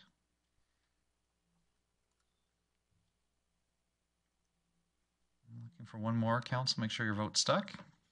Thank you. That motion carries. Are there any other items of business on this? Councillor Bressie. Yes, thank you for your patience with me. I'd ask council to look at item 8.2, or section 8.2. No, wait a minute. You can't go backwards. I don't know how long I get you guys patience for, so I'm going in order of importance to me. But Go ahead, Councillor Ressi. So item 8.2 talks about pecuniary interest, and section D says that if you declare a pecuniary interest, that you need to leave the room in which the meeting is being held until discussion and voting on the matter concluded. And I just point out that the MGA actually gives us the right to go and sit in the public gallery and interact with council in the way that any other elector or owner or taxpayer would be able to access council. And so I think that we're being more restrictive in this bylaw than the MGA actually is, and I think they should be in alignment. So I'm looking to Mayor Given, if you'd like me to suggest, I'd like to add item 8.2E to give councillors the right to enter the gallery and interact with council as another taxpayer would be. And I've got specific wording if you'd like me to give specific wording, or else we could leave it to get worded properly after if you want me just to move an intent. Well, I will actually just first look to the city clerk just to confirm, so that there's a section of the MGA that's listed here. How does this conform to the Municipal Government Act? Thank you, Mayor Given. The item under 8.2 with regard to pecuniary or conflict of interest is stated in our procedure bylaw right from the Municipal Government Act. I am not sure of Councillor Bressie's reference to a council member being able to sit in a gallery. Councillor Bressie? So that's in the Municipal Government Act 172(3) says, if the matter with respect to which the councillor has a pecuniary interest is a question on which, under this act or another enactment, the councillor as a taxpayer, an elector, or an owner has a right to be heard by council, it is not necessary for the councillor to leave the room, and the councillor may exercise a right to be heard in the same manner as a person who is not a councillor. Okay. Thanks, Councillor Bressie. So would your intent be to add that then to the to 8.2 as E? Yeah, that's right. Just to make our procedure bylaw read the same as the MGA. Okay. Okay. Thanks very much. So, Council, you heard Councillor Bressie recite the specific section of the Act, which provides that provision for somebody to attend. I would also note that this there's a crossover here with our Council Code of Conduct, which talks about perceived conflict of interest. And so I guess I would support Councillor Bressie's amendment so that we're conforming with what it says in the Municipal Government Act. I would advise the council members think very carefully about using that opportunity because I think it could lead to the perception of conflict of interest. But for the purposes of staying in alignment with the Act, I think that that's a reasonable amendment. Any other discussion or debate? Seeing none, then I'll call for the vote on Councillor Bressie's amendment, which would add an 8.2E, as he described there, allowing for the opportunity for a member of council to return to discussion as an elector or taxpayer, as provided for under the Municipal Government Act. Please vote.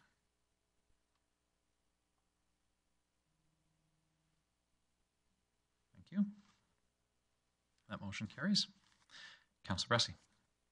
Great, thank you. I just got a couple more. So looking at just above that in section, this question for administration, probably not a motion, but look at the section above. It says, a member does not have a pecuniary interest by reason only of any interest as set out in the Act.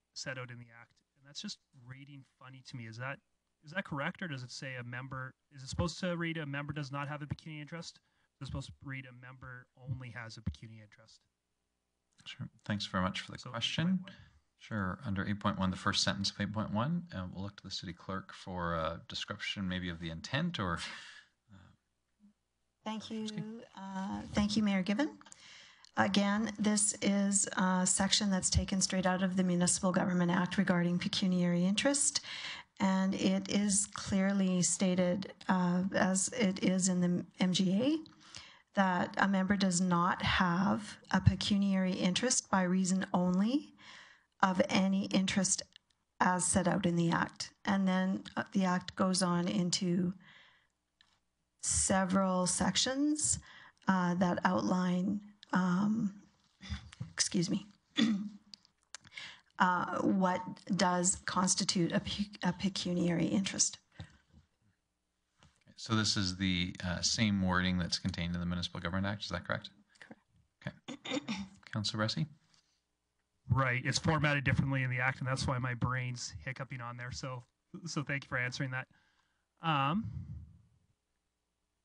think that the last thing I've got, and I don't know if this needs a motion of council or not, but it's talking about one of the things that this establishes is the way that our committee business works, and we've had the experiment of putting all of our committee business in one morning, and I've got thoughts both for and against that, but I think my biggest concern about the way we're doing committee business right now is we saw that community living last week. We had a library delegation came at 9 in the morning, didn't end up speaking till almost noon.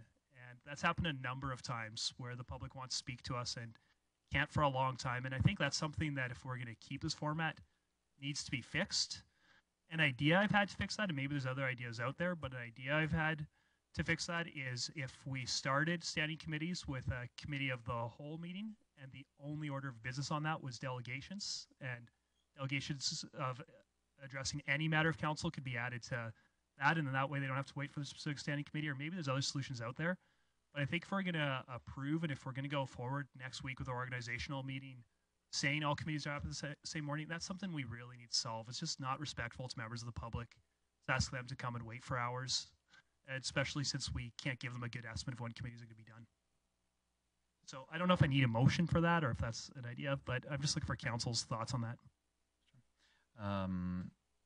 I would, I see Councillor Clayton in the queue. I would say that if there's an issue that council's identifying that isn't necessarily resolved in the procedure bylaw as it stands today, we don't have to leave this for 25 years. Like honestly, if we come up with something that's better on reflection rather than in the moment, we could simply have a motion to amend the procedure bylaw at some other council meeting. It's maybe a little bit more cumbersome, and it's always nice to get everything done all at once, but there's no reason that we couldn't give that a little bit of thought, have a little bit of discussion with administration, and come back with a well thought out sort of approach or solution to that. My advice would be, if there's some hesitancy about that, or if we want, that's a challenge that we want to solve, and I agree that it is hasn't worked particularly well so far, then maybe what we should be doing is giving it a little bit of thought and coming back with a well thought out solution, rather than trying to do an off the fly, off the cuff amendment to the procedure bylaw. Procedure bylaw's got lots of stuff in it. Let's adopt all that stuff and let's continue to revise on an ongoing basis rather than putting it on a set it and forget it and trying to get it all right in the first instance. So that would be my advice. I see Councillor Clayton in the queue. Thanks, Mayor Given. Yeah, similar comments. I think there's a couple other things in the process of our meetings and particularly committee meetings. Currently, there's time indications on the schedule. They're obviously very loose noted times. On the other hand, they're not necessarily fair to delegations if they're choosing to come, or committees, especially at community living, that are part of the agenda and present. And so, but I agree that's not really something I think we're going to solve in a bylaw process. So I appreciate your comments here, but I think it's something internally through communication potentially we could solve. Okay. Thanks, Councillor Clayton. I will say one item that I was wondering about is administration sent this out last week, and if there's a council member that wished to make a motion to this effect, it's about the order of the committees. Right now, I think my understanding from administration is that they would default to presenting the committees in the order that they're listed in the procedure bylaw, which is currently alphabetical. I think recognizing that the Infrastructure and Economic Development Committee will deal with development permit issues, which is where we often have delegations that attend to deal with their permit issue. It would make sense to me that that always be the first committee. That doesn't deal with the issue of when the subsequent committees fall, but it means that the one committee that we know has a function that will often have members of the public attend for specific business should always be first. That would make sense to me rather than just an alphabetical, which I think it currently starts with corporate services. Corporate Services Committee. So I think if we put Infrastructure and Economic Development, Community Services. Yeah. So if you know, the motion that I'd be looking for is to amend that order to reflect infrastructure and economic development as the first committee of the day. Councillor Clayton? I'd be prepared to make the motion as stated, so that the order of committees being infrastructure and economic development, followed by community services, because that would be the other committee that potentially has delegations that present. So if we went to that order, subsequently the other two as noted. Thanks. Thanks very much. Councillor Clayton, any discussion or debate on that motion? Councillor Palat? Thanks, Mayor Goodwin. I guess it's somewhat to this one because I appreciate switching the order, but sometimes because we're switching the order, IPS could go 2 or 3 hours, or this one could go 2 or 3 hours. I guess what I'm wondering, this may be more of a question for administration because it has happened a few times. What do we do in the absence of all 4 of these, if all 4 of them end up running late? And I guess what's happened a couple of times, we've had a couple run late, and we're watching our staff sit through lunch, not take a pee break. Kind of like, I'm just wondering how administration is going to. We might get through all 4 of those committees in 2 hours. We might be here 6 hours. I'm just wondering what the thought is on what if it goes long, and are we going to schedule in a break and we're going to ask people to come back? I really like the intent of getting it all together. I think it's great. I just think there's the misses of how we get the scheduling figured out and what we do in administration maybe ask that one or answer that one. Sure. Yeah, so I'll maybe look to the city clerk and potentially to the city manager. I think that there's at least an element of agenda management and load management that administration can undertake when they're looking at committee agendas and make some decisions about what the relative load is and whether items could be deferred to a subsequent council meeting or committee meeting. I see both are ready to go, and maybe I'll default to the city manager. Thank you, Mr. Mayor. It is, we have been trying to estimate times during this pilot time, which is very unpredictable, is sometimes the discussion time which is needed, and that's purely up to council members. What we can see if we go past lunch, then to probably incorporate a break for lunch and continue after lunch, which we'll have to manage the Tuesday afternoons or after lunch in our calendars accordingly. So probably it's a little bit of a trial and error. I think we have been tracking the duration, Arlene, of the meetings so far, so we can see how many instances as part of this combined committee system went through lunch and past that, to see if it's a rare occurrence or if more a frequent event. I don't remember how many times we went past lunch, but it's not the norm, I would say. It's not the norm, but yeah, I mean, it's doable. We need to adjust that a little bit. Thank you, Mayor Given. It is also at the purview of a committee meeting that the chair can ask its committee to adjust an agenda. So there is the agenda management side of a committee meeting as well. So if you feel there is an opportunity where your meeting will go longer than your committee anticipates, then it is at the right of that assembly to postpone items to a future committee meeting. Thanks very much, Councillor Palat, and then we'll go to the Community Services Director, Councillor Palat.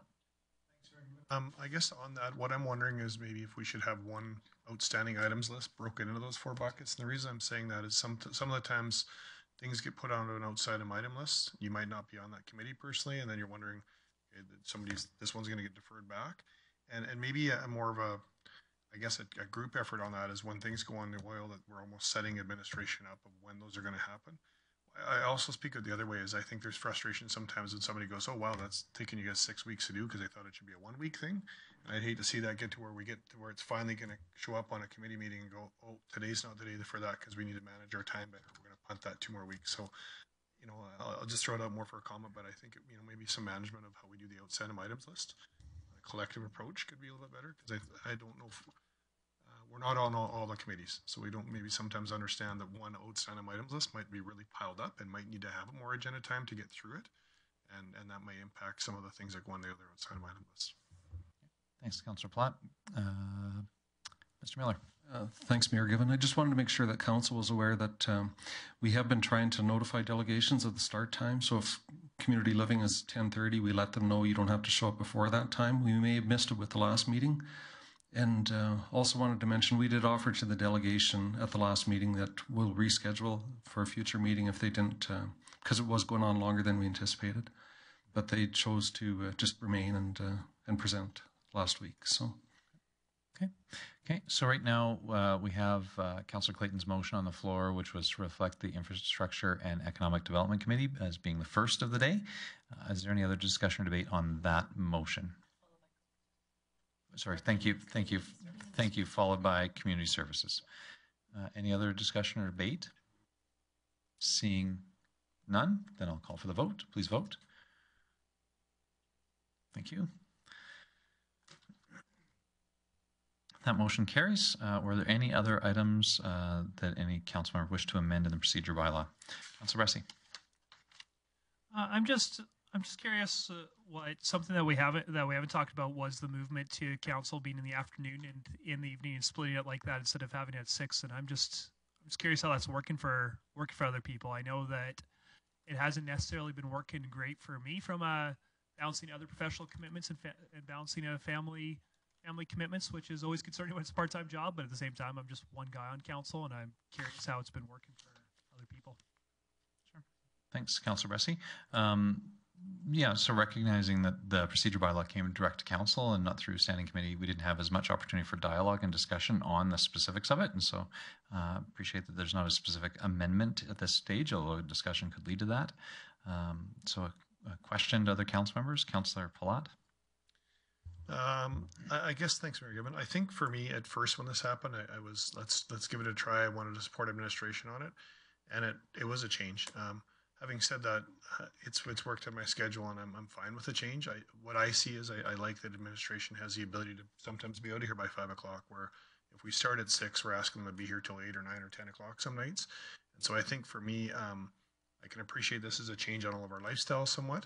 Maybe you're not picking your kids up from school, you're tucking them in a bed sort of a thing. But I think this is working better for administration. And I guess, not to put words in their mouth, my question is to see, I'll leave it at that because administration's already recommending it or else they wouldn't think this should be here. So I'll just leave it at that. But that's my 2 bits on it. Is I think we should be respectful to administration's time on this as well. Thanks, Councillor Platt. Councillor O'Toole. Yeah, thank you very much. My comments basically that I know that Tuesdays are my day that I'm going to be concentrating on council stuff. I can write that in my agenda and it's dealt with. And we did get voted on the council to make sure that we do a good job, and that's a priority in my life. And I think that's one of those things that I look forward to is making sure that I'm available on Tuesdays. I'm a little bit different situation that Mr. Bressie's in. My family's growing up, but in the end, I think it works best for me the way it is now. And if I have the opportunity to attend other committee meetings that I'm not appointed to, that option is there. So it works great for me. Okay. Thanks, Councillor O'Toole. Any other discussion? I'll say that I continue to be supportive of the change. I think it's actually worked out relatively well on a personal level. I think it will, for future councils, knowing what it is, they'll be able to sort of structure their council commitment around that, like understanding what the system looks like. I think that has worked relatively well. And again, I'm not particularly concerned about if at some point we wish to change it, we can. And if a future council wishes to change it, certainly they can as well. And so I'm comfortable with how it is. Okay. So is there any other discussion or any other items arising? If there are none, then we had a number of amendments. Sure, City Clerk. Thank you, Mayor Given. I have been informed that there is one more small minor housekeeping amendment to make to the procedure bylaw before you pass it. And it's under item 1.10, that is the definition of the corporate leadership team. I failed to include the city manager in that definition, so I would like to make a friendly amendment. So talk about a career-limiting move, eh? Yeah. Exclude the city manager from CLT. Is there a council member that would wish to make that amendment to incorporate that change? Councillor Bressie. I have no idea what the record is for most amendments on a single bylaw reading, but I am going for that record, so I would love to so move. Okay, thanks very much. Any discussion or debate on that amendment? Seeing none, it looks like everybody is ready to vote on that idea of the city manager being part of the CLT. We'll see how it goes. Please vote. Good luck.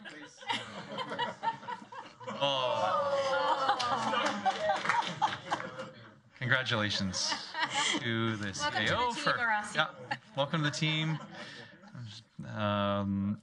Then, if those are all the amendments, I believe those are amendments to second reading. I'm trying to remember where we were way back at the start of this. So then I will call for the vote on second reading as amended. Any discussion or debate on second reading as amended? Seeing none, call for the vote. Please vote. Thank you. That motion carries. Can I have a motion to have third and final reading?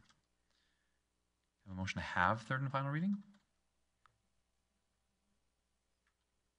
Looking for just one of you. Councillor Bressie.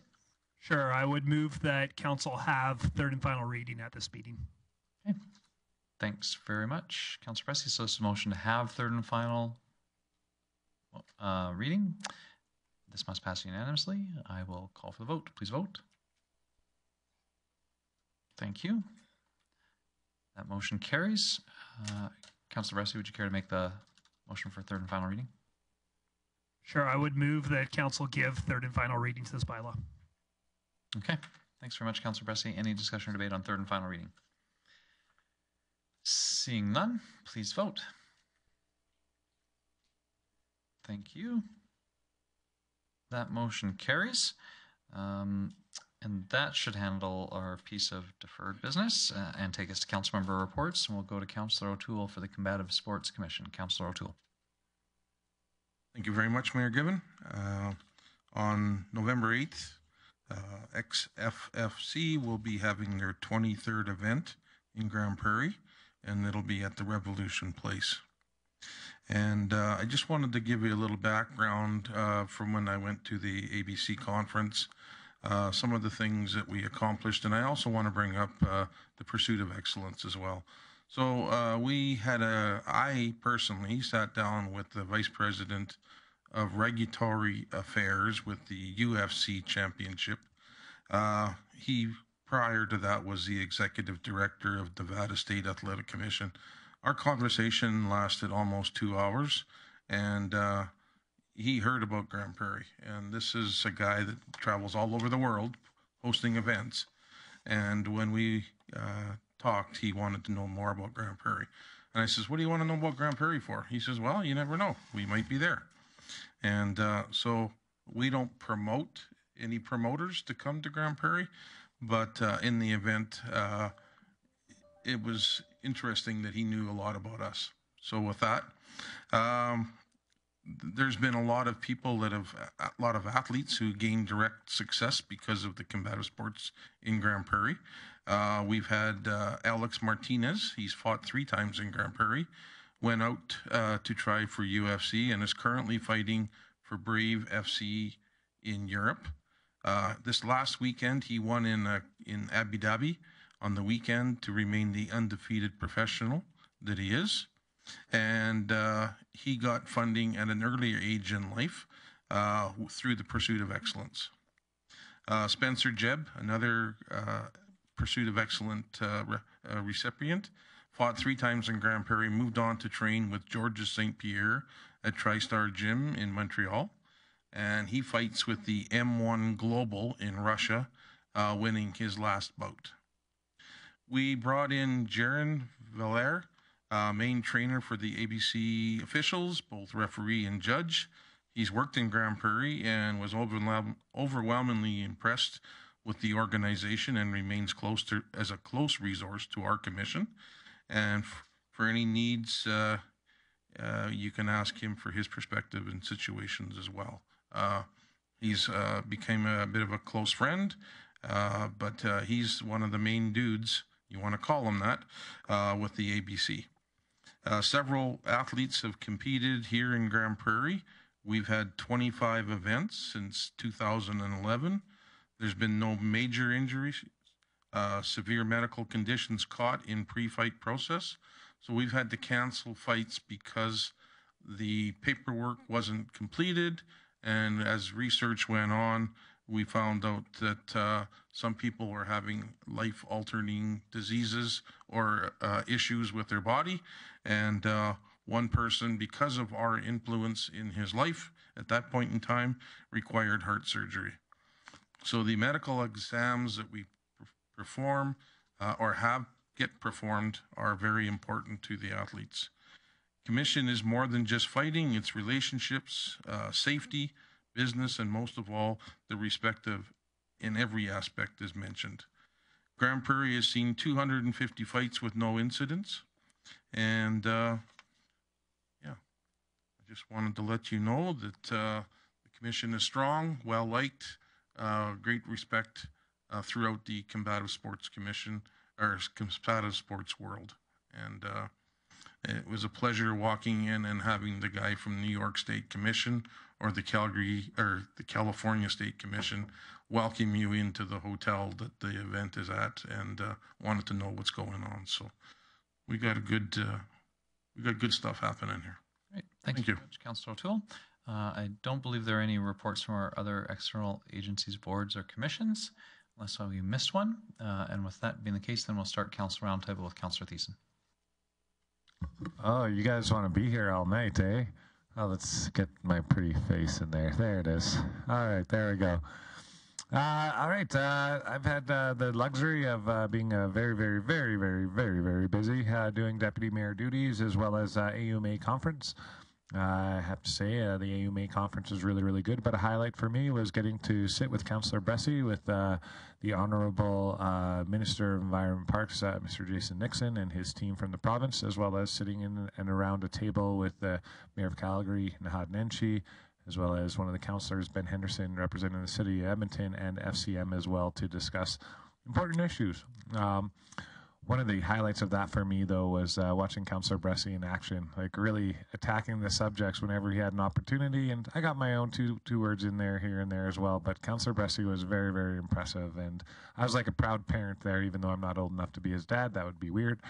But I was a proud parent watching him in action, and even made Minister Nixon take note that about his passion and his love for our community and representing it well. So I was happy to be in that room with you, Councillor Bressie. Thank you very much. From there, I came back to do some deputy mayor duties, but I got to be a part of several awesome events. I'm not going to list them all off because I know there's other council members that were at some of these events as well, and I think we should share. So I will say that I had the opportunity to MC the 5th TEDx Grande Prairie event here in Grande Prairie that took place at the beautiful John Paul II Theatre.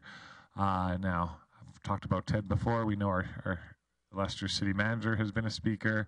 Councillor Eunice Friesen has been a speaker. Myself has been a speaker. And the man who put together the affordable housing strategy, Mr. Reed DeRoche, was the originator, the original promoter of that, and it has carried on into its 5th installment, and I think I'm the only one left, having emceed 4 of them and spoken at one of them, so I feel pretty blessed. Now, there's a lot of really great speakers, but I have to be honest, I was really, really touched. There was, as an addition to the TED event, at the intermission, we had a performance art piece by Miss Serena Love, who did live on art stage. She was working on it behind the curtain before the intermission, and we opened it up. And then her friend Kevin Shore wheeled his bike and all of his belongings onto the stage and sat down at a piano and started by playing O Canada, and then played Bach and Mozart and a bunch of other really classical composition pieces, which is really, really cool. But it's even cooler when you understand that Mr. Kevin Shore is one of our homeless population who lives in the wilderness. He also keeps all of his tools and his ladder and everything in there to help him do yard maintenance and work for businesses and individuals around the community.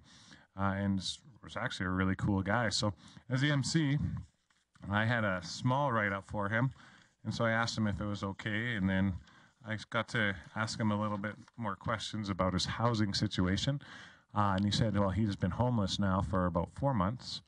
He had housing, but unfortunately he got kicked out, invited the wrong friends over, and they made a ruckus, and he lost his housing. And due to a lack of available spaces for people in his predicament, despite the fact that he's a hard-working man and quite the piano player, he couldn't find a place due to not enough services, not enough available spaces, stuff that we're going to be talking about here in a couple weeks and that we've been talking about for years about what we need to do now. But it really, really touched me because I said, well, Kevin, you got none of these services. Like, how do you keep up? Like living in the bush and playing the piano key ivories, because you can also see him at the farmer's market playing on the piano there. You can see him at She Wolf Studios downtown. He plays there quite consistently. And he said, you know, it's pretty bad that I live in the bush, I guess, some people might think. But I don't let that get me down. Every morning, I take a breath, and I thank God for that breath, because life is a gift, and I'm thankful for being here. And I'm thankful for being where I am, because, of course, I have a house over my head and family and friends, and I have the opportunity to help make a difference in people's lives, hopefully sooner rather than later. So for him, as he said those words to me, I almost cried because it really touched my soul.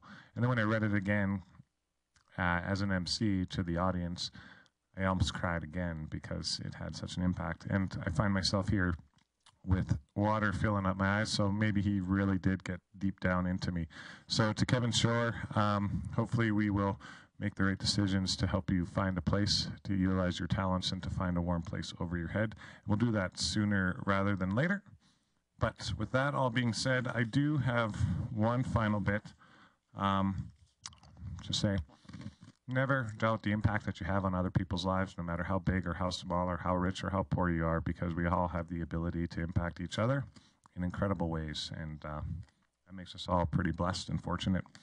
And speaking of being blessed and fortunate, I'm looking at this big trophy in front of me. I had to clean off my shelf to make room for it. You know, there just wasn't enough room on Chris Thiessen's trophy shelf case on it. So I opened up some space to be a little bit thankful for the people in my life who surround me, my council family. And I thought, being as it's our organizational meeting next week, and we're going to do the old shuffle and the reseat, I figured it might be a great opportunity to present, as a councillor, the first ever MVC Councillor of the Year award to one of my fellow council mates. Now, the Councillor of the Year award. Councillor Thiessen, this is an opportunity to describe events that council members have attended representing the city of Grande Prairie. I appreciate the good nature and the spirit of the direction that you're going. But we are here to report on things where we represent the city of Grande Prairie and our council colleagues out in the community. For sure, and that's what I'm here to say, Mayor Given. So I would appreciate the time that you've given me. So, in speaking to my council mates, I would like to award an award. I think we're all deserving of an award. But for one councillor, and it was pretty close. I looked at everybody on the council, and it was actually separated by about 0.3% between first and second. So I have our Councillor of the Year. This councillor always participates in conversations at meetings, sometimes proposes amendments that I sometimes don't support, is a dependable person who represents our community well in all the things that they do, both local and abroad, is genuine, kind, intelligent, and thoughtful. And if there's something happening in or around the community, chances are this person is there. So, in light of time, I will just put the trophy up here and I'll present it later to the most valuable councillor of the year. It was close, but Councillor Kevin O'Toole because you do so many good things in our community, I will give you my little award. And the runner-up, actually, was Councillor Dylan Bressy. You get the most enthusiastic Councillor of the Year award, and I'll present those to you later. Thank you very much. Thanks, Councillor Thiessen. Councillor Plott. Well, I was going to go long today, but I'm not thinking I'm going to go that long in my presentation, but that was pretty heartfelt and pretty cool, so thanks for that, Councillor Thiessen. I had, I guess we all had AMA, so I want to thank the councillors that I had the opportunity to go down on a road trip. That was very memorable, and I'm sure we'll always have some stories for friends and family for years to come from that one. The highlights of one of the events I did that was actually the Aquaterra plant tour that I did with Councillor Bressy and Councillor O'Toole. It just made me a lot more confident that Aquaterra's did. I always thought that they did a great job, but I'm a lot more confident now that we're set up as a community for now and for a long time. And Councillor Bressy had made a comment there that he talked to a mayor out of Hinton and said, boy, I don't think about water anymore. And it's just not something I'd thought about until Councillor Bressy said that. As something as big as water, we've never had to really discuss it as a council in 2 years. And so I'm pretty grateful for that. So I think we're in great shape for them moving forward. The other thing that I thought was really cool is I had my opportunity to have a phone call with Tracy Lawrenson that we all probably had. And it was something that council undertook where we did a peer review of each other. And at the end of the call, I asked Tracy if that's something that's very common, and she said, no, not at all. And it made me very proud of our group. I know that sometimes we bang heads here and we don't agree. Today was a tough one. But I love that we're in a spot that we're comfortable enough and confident enough with each other that we can say what I like about you, and here's something I think you'd like to improve. And I'm really grateful that we had that opportunity with Tracy, and I think that's something that we should be proud of as a council, because that's not something a lot of councils have. So I want to take a moment to reflect that. And at that, I don't have any words, so I'll let it go here. Thanks, Councillor Plott. Councillor Friesen. Thanks, Mayor Given. I've had among the best 2 weeks of my council experience, and I don't know where to begin. I usually pick one thing that hasn't previously been commented on, but I can't decide on. I got to, again, help out with Tiny Hands of Hope, the Walk to Remember. I want to shout out to Alberta, the province of Alberta, for Alberta Culture Days. This year I got to try my hand at paper making. I won't be trying again. I have other talents. I attended a check presentation. Thank you, Rotary Club of Grande Prairie, for your continued commitment to some of the initiatives that are important to City Council as well. I got to attend Joy Chapel this past week and just had a blast visiting with our persons with developmental disabilities who meet on a Thursday night, sometimes 150 or 200 of them, for dinner and church. It's fantastic. I attended the unveiling of the Sisters in Spirit Memorial Walk and Memorial Rock prior to the annual Memorial Walk. And it's a beautiful depiction of a jingle dancer and an inscription reminding us of our missing and murdered Indigenous women, girls, and two-spirited individuals.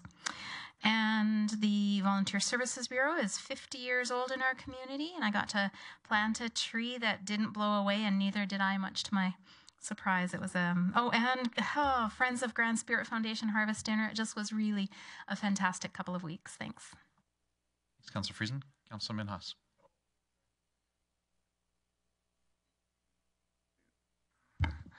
Thank you, Will Mayor Given. AGUMA was very interesting. I had lots to meet and greet, and it was a good part of it. New government brought quite a few MLAs and ministers to meet, and thanks to Shane. And it was great introduction, but we're still feeling like to have worked with them more harder. Beside that, we went to the grand opening for Windsor Ford, and there was $35 million building and 134 bays for service. It was a great event, and Mayor had a good speech there, and proud to be in the Grande Prairie. That's the third generation they're carrying on the business. And then we went to the GP, our library 80th year anniversary. I call anniversary or birthday? Birthday, I don't know. So it was very good. There were quite a few people were there. And then also thanks to the Mayor Bill Gibbon again for the $1 million Rotary and Rotary Club give the money. That was a great event. That's about it I have. Thank you. Thanks, Councilor Mendenhall. Councilor. Thanks, Mayor Given. Most of the items have been mentioned. I will just mention a couple other little ones. I attended parts of the Rotary Conference that was held at Evergreen Park. The Rotary District Conference highlighted some exceptional speakers. It also had over 500 attendees. It was one of the largest conferences put on in the district. So special thanks to the organizers and the Rotary clubs and the Rotarians that supported that event. It was the parts I attended were great. As well, I attended the opening reception for Archives at Work that was put on hosted at the Grande Prairie Museum, put on by the Archives Society. Hardworking group of people, very passionate about the work they do, and so that was nice to see that group. And then on this last weekend, Saturday night, I think there was 4 events in Grande Prairie that evening. I was fortunate to attend the annual Nighthawk Comedy fundraiser. Oversold, so packed event. So congratulations to the organizers for that event. As usual, the comedy is sometimes funny and sometimes inappropriate, but overall, I think I don't know the numbers yet, but I think they did well. So congratulations to the organization for their efforts. Thanks. Thanks, Councillor Clayton. Councillor O'Toole. Thank you very much, Mayor Given. I too want to speak highly of the AUMA and the road trip going there and the road trip coming back. While we were down there, we got to meet. It was one of the most attended by MLAs and ministers that I can recall, and they were all very much available to bend an ear, and not only just the one day, but on a number of days. So that was great. I attended on the 30th Culture Week. And there was a film festival, you might say, of locally produced films at the GPLT. And one of the ones that was there was one that I supported by being part of, is Lost. And the other one that I want to bring up is Giant Wood. And it's the elevator story in Sexsmith. And if you get a chance to see that, I don't know if it's on any of the social media stuff, but very, very down-to-earth. Start with that Sexsmith had 9 elevators at one time, and we're down to 1. But it's very encouraging because some of the people that worked in those elevators were interviewed, and it's history. Also, I want to talk a little bit about the 3D Hockey News Conference, where Darren Foley has been running this fundraiser for a number of years. I won't get into the details, but this year he's invited Lanny McDonald and Paul Coffey. In case you're wondering, they're hockey players, really good hockey players, and also Ron McLean, and they'll be having an event here later this year. And also, just on the sadness side of things, attended the funeral for Roy Borstead. And when you talk about minor hockey and minor ball, he was the founding father, I would say, very, very well supportive of all those sports. Not only that, he was a businessman for a number of years in the city of Grande Prairie. And so I worked with him on a couple of boards myself. So with all that, that is my report, sir. Rusty. Great, thank you. Two that I'll share is one, I got to, along with Councillor Thiessen, attend Orange Shirt Day. And that event's always a privilege to attend and also always a sobering one to attend. And part of what happens is you get to hear speakers who talk about the past impact of residential schools, the current impact of residential schools, and the future impact of residential schools. And this year we heard from one individual who went to residential schools and watched in front of her eyes classmates get beaten, have classmates disappear, and wonder what happened to those classmates. And then a couple decades later, find out that bones of other children were found at her school. And heartbreaking story to hear. We heard from another speaker who had cousins that were her age and younger taken off to residential school. She was saved, but she watched cousins go and come back and be very changed by that. And I think that as we're talking today we talked a little bit about next steps with land acknowledgement, and that's an important part of reconciliation. And Orange Shirt Day was a really important reminder that reconciliation isn't just about talking about what's happened in history, but what's happening in our community right now. So Orange Shirt Day, I don't know if it's not a fun event, although the stew and the fellowship at the end of it is always great. It's a sobering event, but I think it's a very valuable one that is worth checking out if you've never checked it out before.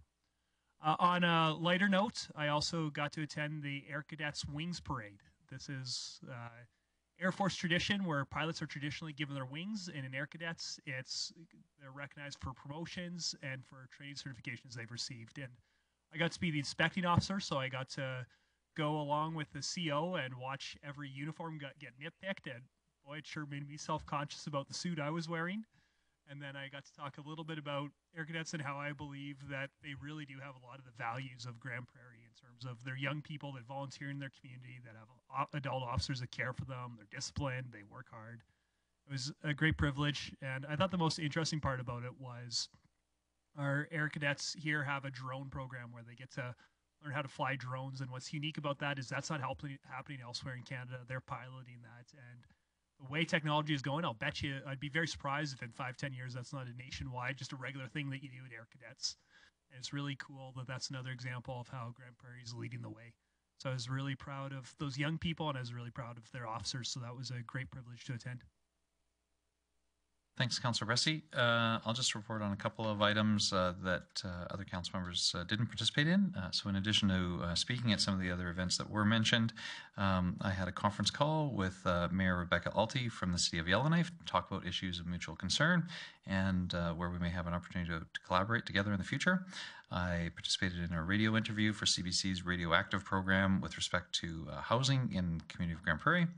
I joined the Minister of Advanced Education on a tour of Grande Prairie Regional College to speak about the importance of the college and its transition to degree granting status to our community.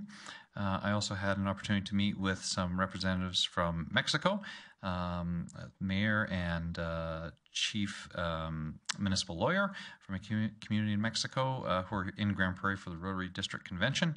They had a particular interest. Their community of 16,000 people does not currently have a fire service. They receive fire service from about 25 minutes away, and so they were particularly interested in that. And so I want to thank the members of our Grande Prairie Fire Department for allowing us to come over and make an impromptu visit to Station 3. I have to admit it's probably a little bit of showing off, considering it's the most impressive station that we have, but they certainly appreciated seeing the way that our department operates and the specialization approach that our department has taken. And so I want to thank administration and staff for being able to line that up so we could host our visitors well. My congratulations to the entire Windsor Ford family and the Longmates for the opening of their new facilities mentioned by Councillor Minhas, the largest Ford dealership in Canada in Grande Prairie, and certainly should be a source of pride for our entire community. When I mentioned that our retail market analysis saw that we have a region of just under 300,000, Charles Longmate got up to speak afterwards and he said, well, geez, if I would have known that, I would have made it bigger.